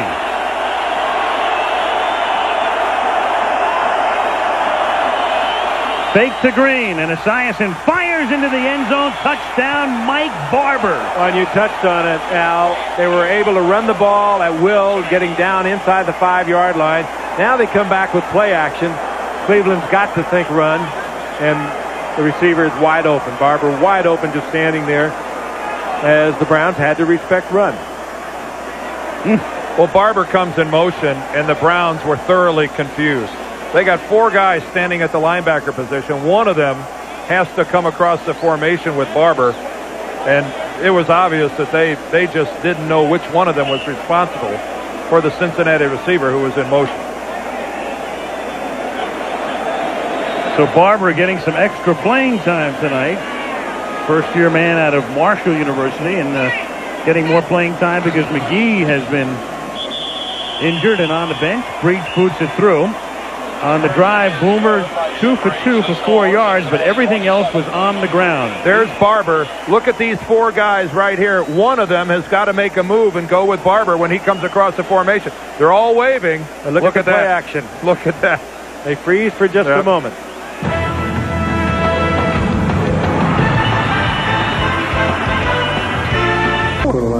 Power is hovering, or not hovering. Yeah, that would be a major scoop.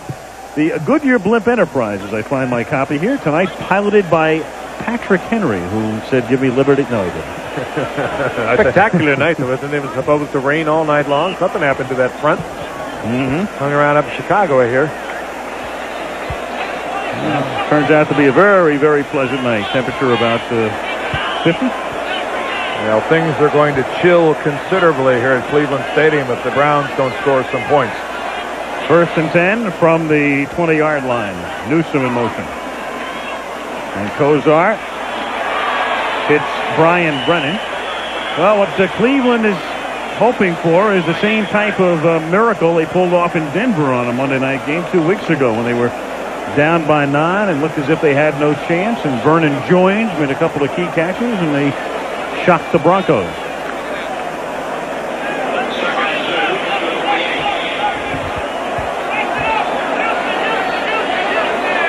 11:20 remaining. 2nd and 2.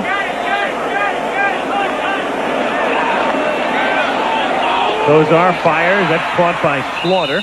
And he has a first down up at the 37-yard line. Rod Jones is at a very busy night.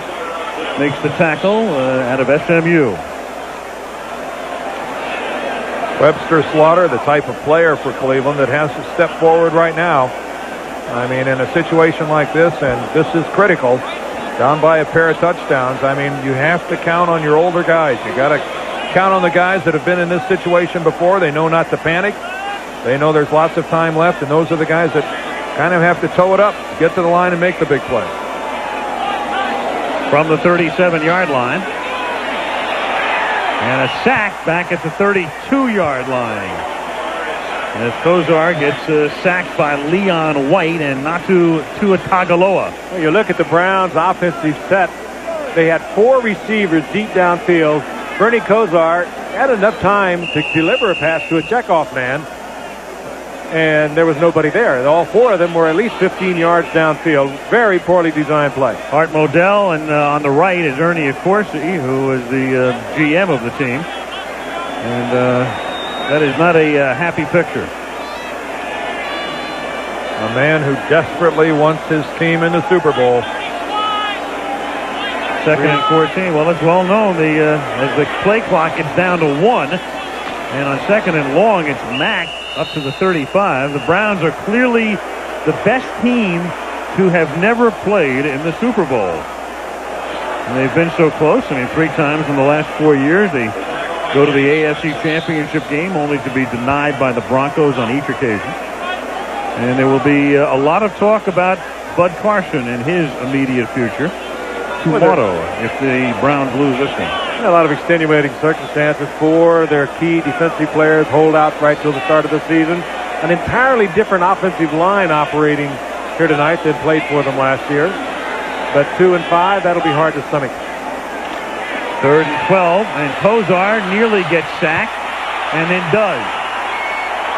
At the 23-yard line, Jason Buck and Natu Tuatagaloa are there.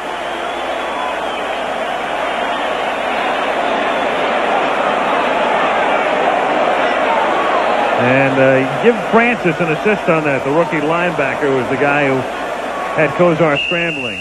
Price drops back to receive the kick. Brian Wagner to punt. Again, Brian has had 4 blocks in 3 weeks. None tonight. End over end kick. It's more like a field goal. Yeah, that's what blocking a punt will do to a punter. Wagner last week had a 27-yarder. He's had one good punt tonight and a couple of duds. And once again, Cincinnati, following that punt, will have good field position. It isn't just blocking him. You shake up the punter. And the problem he had in Seattle, barring Denise Tom of USA Today from the locker room, what the Bengals have done is they have set up a curtain now, and you saw that blue curtain, and the players can get undressed behind that. And Sam White has said the media has been quite cooperative since he instituted that policy in Anaheim, and continued last week in Houston and will tonight in Cleveland, and continue to do it for the balance of the year. Meanwhile, you also know that he was fined nearly $30,000 by Paul Tagliabue for the Seattle incident. And White was telling us last night he has received about $6,000 in contributions from 4,000 sources to help pay it. People who agree with his philosophy. As Taylor takes it to the 50. If the commissioner was hoping that Sam White was just going to accept the fine and be quiet about it, that's really not the case here at all. Sam is very quick to point out that of the 4,000 and some letters that he has received, 2 were kind of neutral, and only 1 was a negative letter, that he's been getting support from all 50 states, even a letter from Australia. And also getting support from within the NFL. He said he has gotten contributions from owners, coaches, players, and 2 anonymous people at the NFL office. He didn't just say that. He opens up photostats of the checks that he's received. They better remain anonymous. Right now. 8 minutes to go in the fourth quarter as the handoff goes to Green, and he works his way to the 47. Anyway, we felt compelled to bring you up to date on that story, which, of course, has been one that has been and it seems to be beaten to death and pureed. It seems to have been accepted, too, the way the Cincinnati Bengals are doing it. No complaints. Everyone with equal access to the players. And it seems to have made Sam happy. His bank account somewhat depleted. Well, would have been a lot simpler if he would have just let her in. Yeah. Well, yeah, because he has been pilloried by the print press as Esiason hits Icky Woods, and the Ickster takes it down to the 36-yard line for a first down.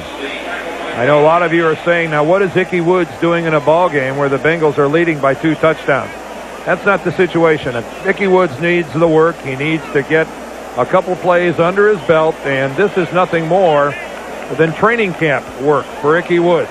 Get in there in a selected situation, get him the ball, let him take a hit. Now Icky Woods is able to look at this coming week's practice a lot differently than he would have if he wouldn't have gotten any contact during the course of tonight's game.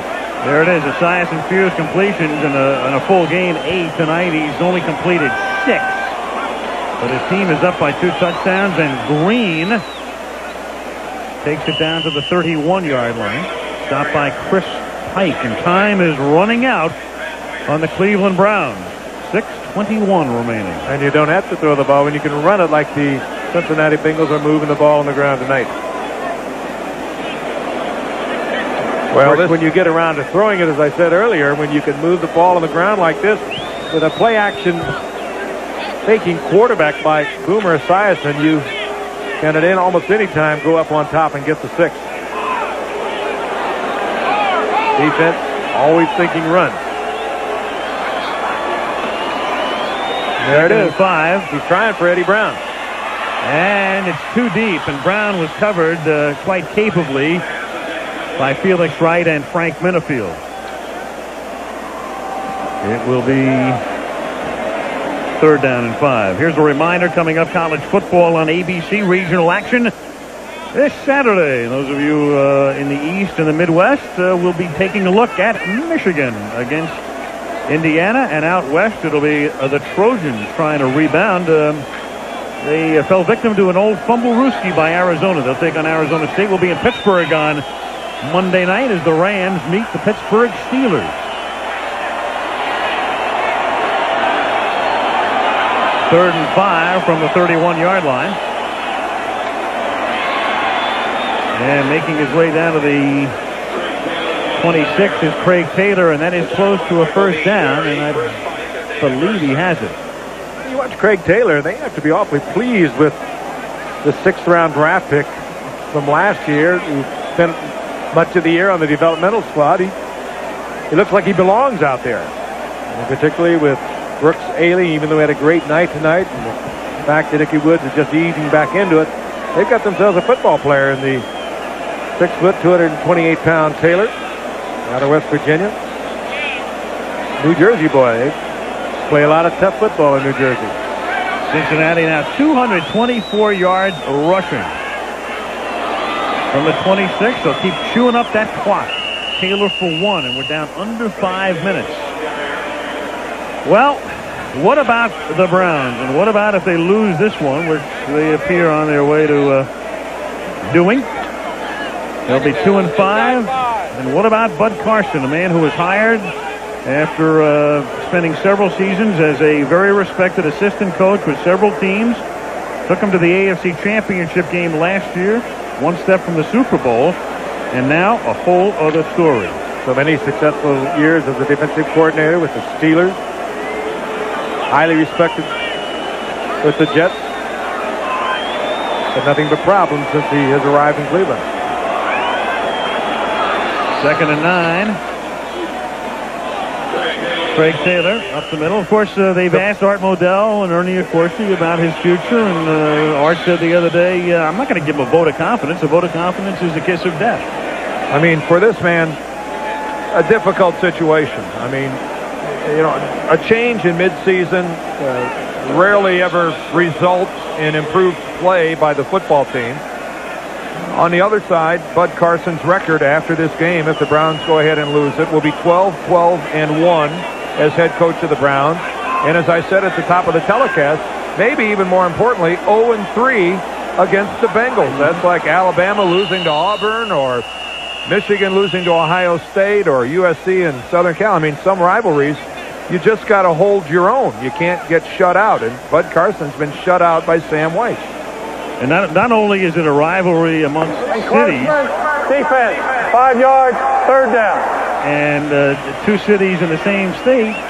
Paul Brown owns the Cincinnati Bengals. And he, of course, was fired by Art Modell here in Cleveland.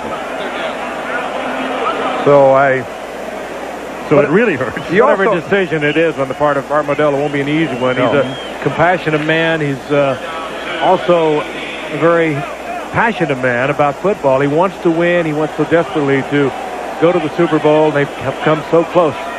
No matter which way he goes, it's going to be very hurtful. And you look at the coaches under Bud Carson, if they do make a change, who do they go to?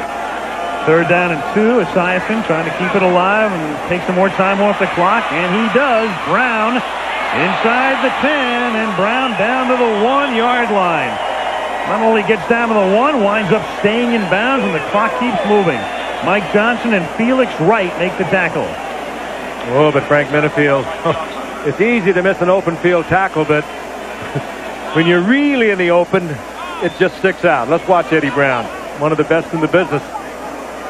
And that's Frank Minifield, number 31. He's one of the best in the business. 3 times a Pro Bowler. Just a good move by Eddie Brown, and Minifield is embarrassed. 1st down and goal at the 1. Things aren't going to get better for Cleveland either. Where do they go next Sunday? Candlestick Park. 1st and goal. Ickey Woods, is he in for the touchdown? Yes, he is. Now do we see the shuffle? Look out. This is the big question, folks. If he can get loose. The delayed shuffle. He's trying to get onto the dance floor. But, all right, folks, what's happening here? Well, he has to do it behind the bench because if he did it in the end zone, it would... That's trouble. Yeah, well... He's back. Maybe they'll give him one that he can do in the field. It's a minor shuffle. Icky bitty one. Very, very minor. Not a Roseland variety. Well, Ickey gets the last word here at this extended weekend at Bernie's. Rage boots it through. And that is all she wrote. 34-13. Dan could sing. You'd be singing "Turn Out the Lights" about this point, wouldn't you, Dan? Nick, you'd be shuffling along. Ta-ta. Here for Dan Deerdorf as this one winds down. 2:32 to go in the fourth. Cleveland has not scored a point in the second half. Bengals now lead by 21, and Lee Johnson, who's been booming them into the end zone when he has the wind at his back, does it again. Metcalf downs it. Out it comes to the 20, and assuming Cincinnati does not squander this huge advantage, it'll look like this in the Central. Cincy by a game over Houston. Steelers 2 back, and the Browns 2-5.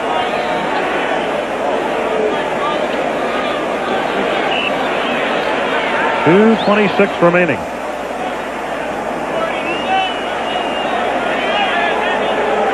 Bengals to Atlanta next Sunday, and the Browns to San Francisco to face the undefeated 49ers. And of all things, play clock down to 2 as Kozar gets blitzed and somehow avoids the initial surge, but not the second. Solomon Wilcox came flying in and nearly got him, and then Jason Buck and not Tua Tagovailoa, who teamed up for an earlier sack, do so again. That was an automatic on the part of Kozar. He obviously saw the blitz was coming. He changed it off and was still unable to get the ball to a receiver. Perfect picture. Tells a big story, doesn't it? 2nd and 21. Mack to the 16. 2-minute warning comes at 1:59 left in Cleveland. Bengals in command.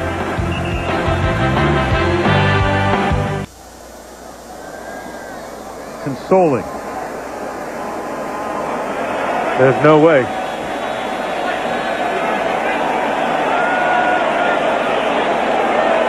Vertigo. For you late night viewers, you haven't been to the refrigerator too many times. For those of you that just got home from your favorite late night spot, we probably didn't do you any favors with that one. 3rd and 13, and Mike Pagel has come into the game, or apparently was going to come into the game. It is Kozar who stays in, and the catch is not made by Vernon Joins on 3rd and long.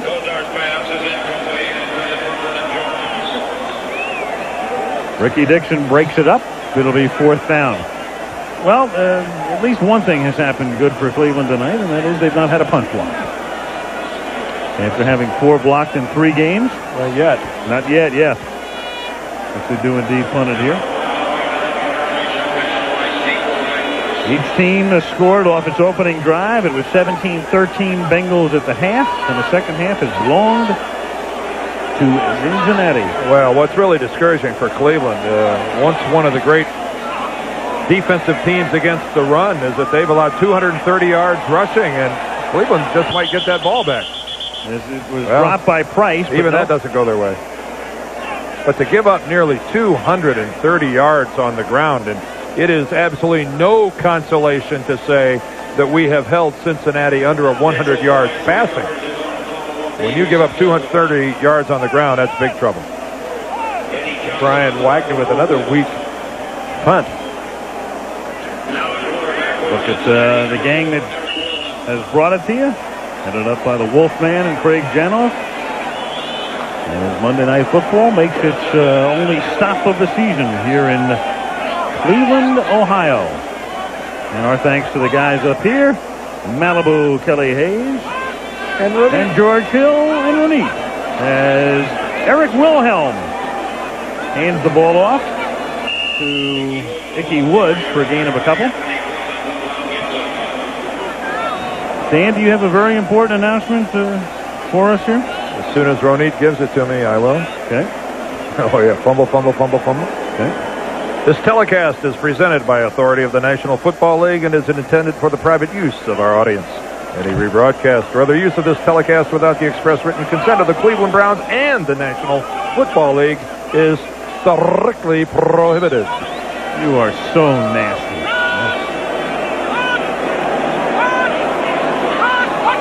Second and 7. Harold Green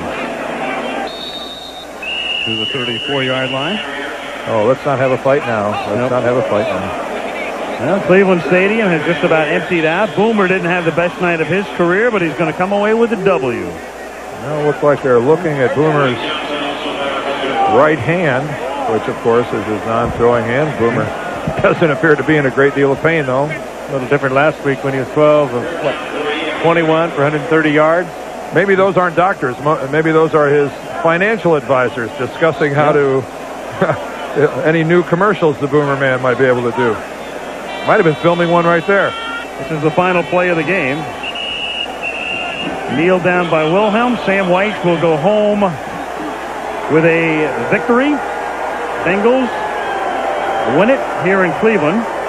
You think Jerry Glanville is looking on? Yep, he's I think Sam Weiss just told Frank Minifield, "You're a great player." I think that was the gist of that conversation. Well, White is a happy man tonight, of course, and well, even though he's smiling, this bud's forlorn.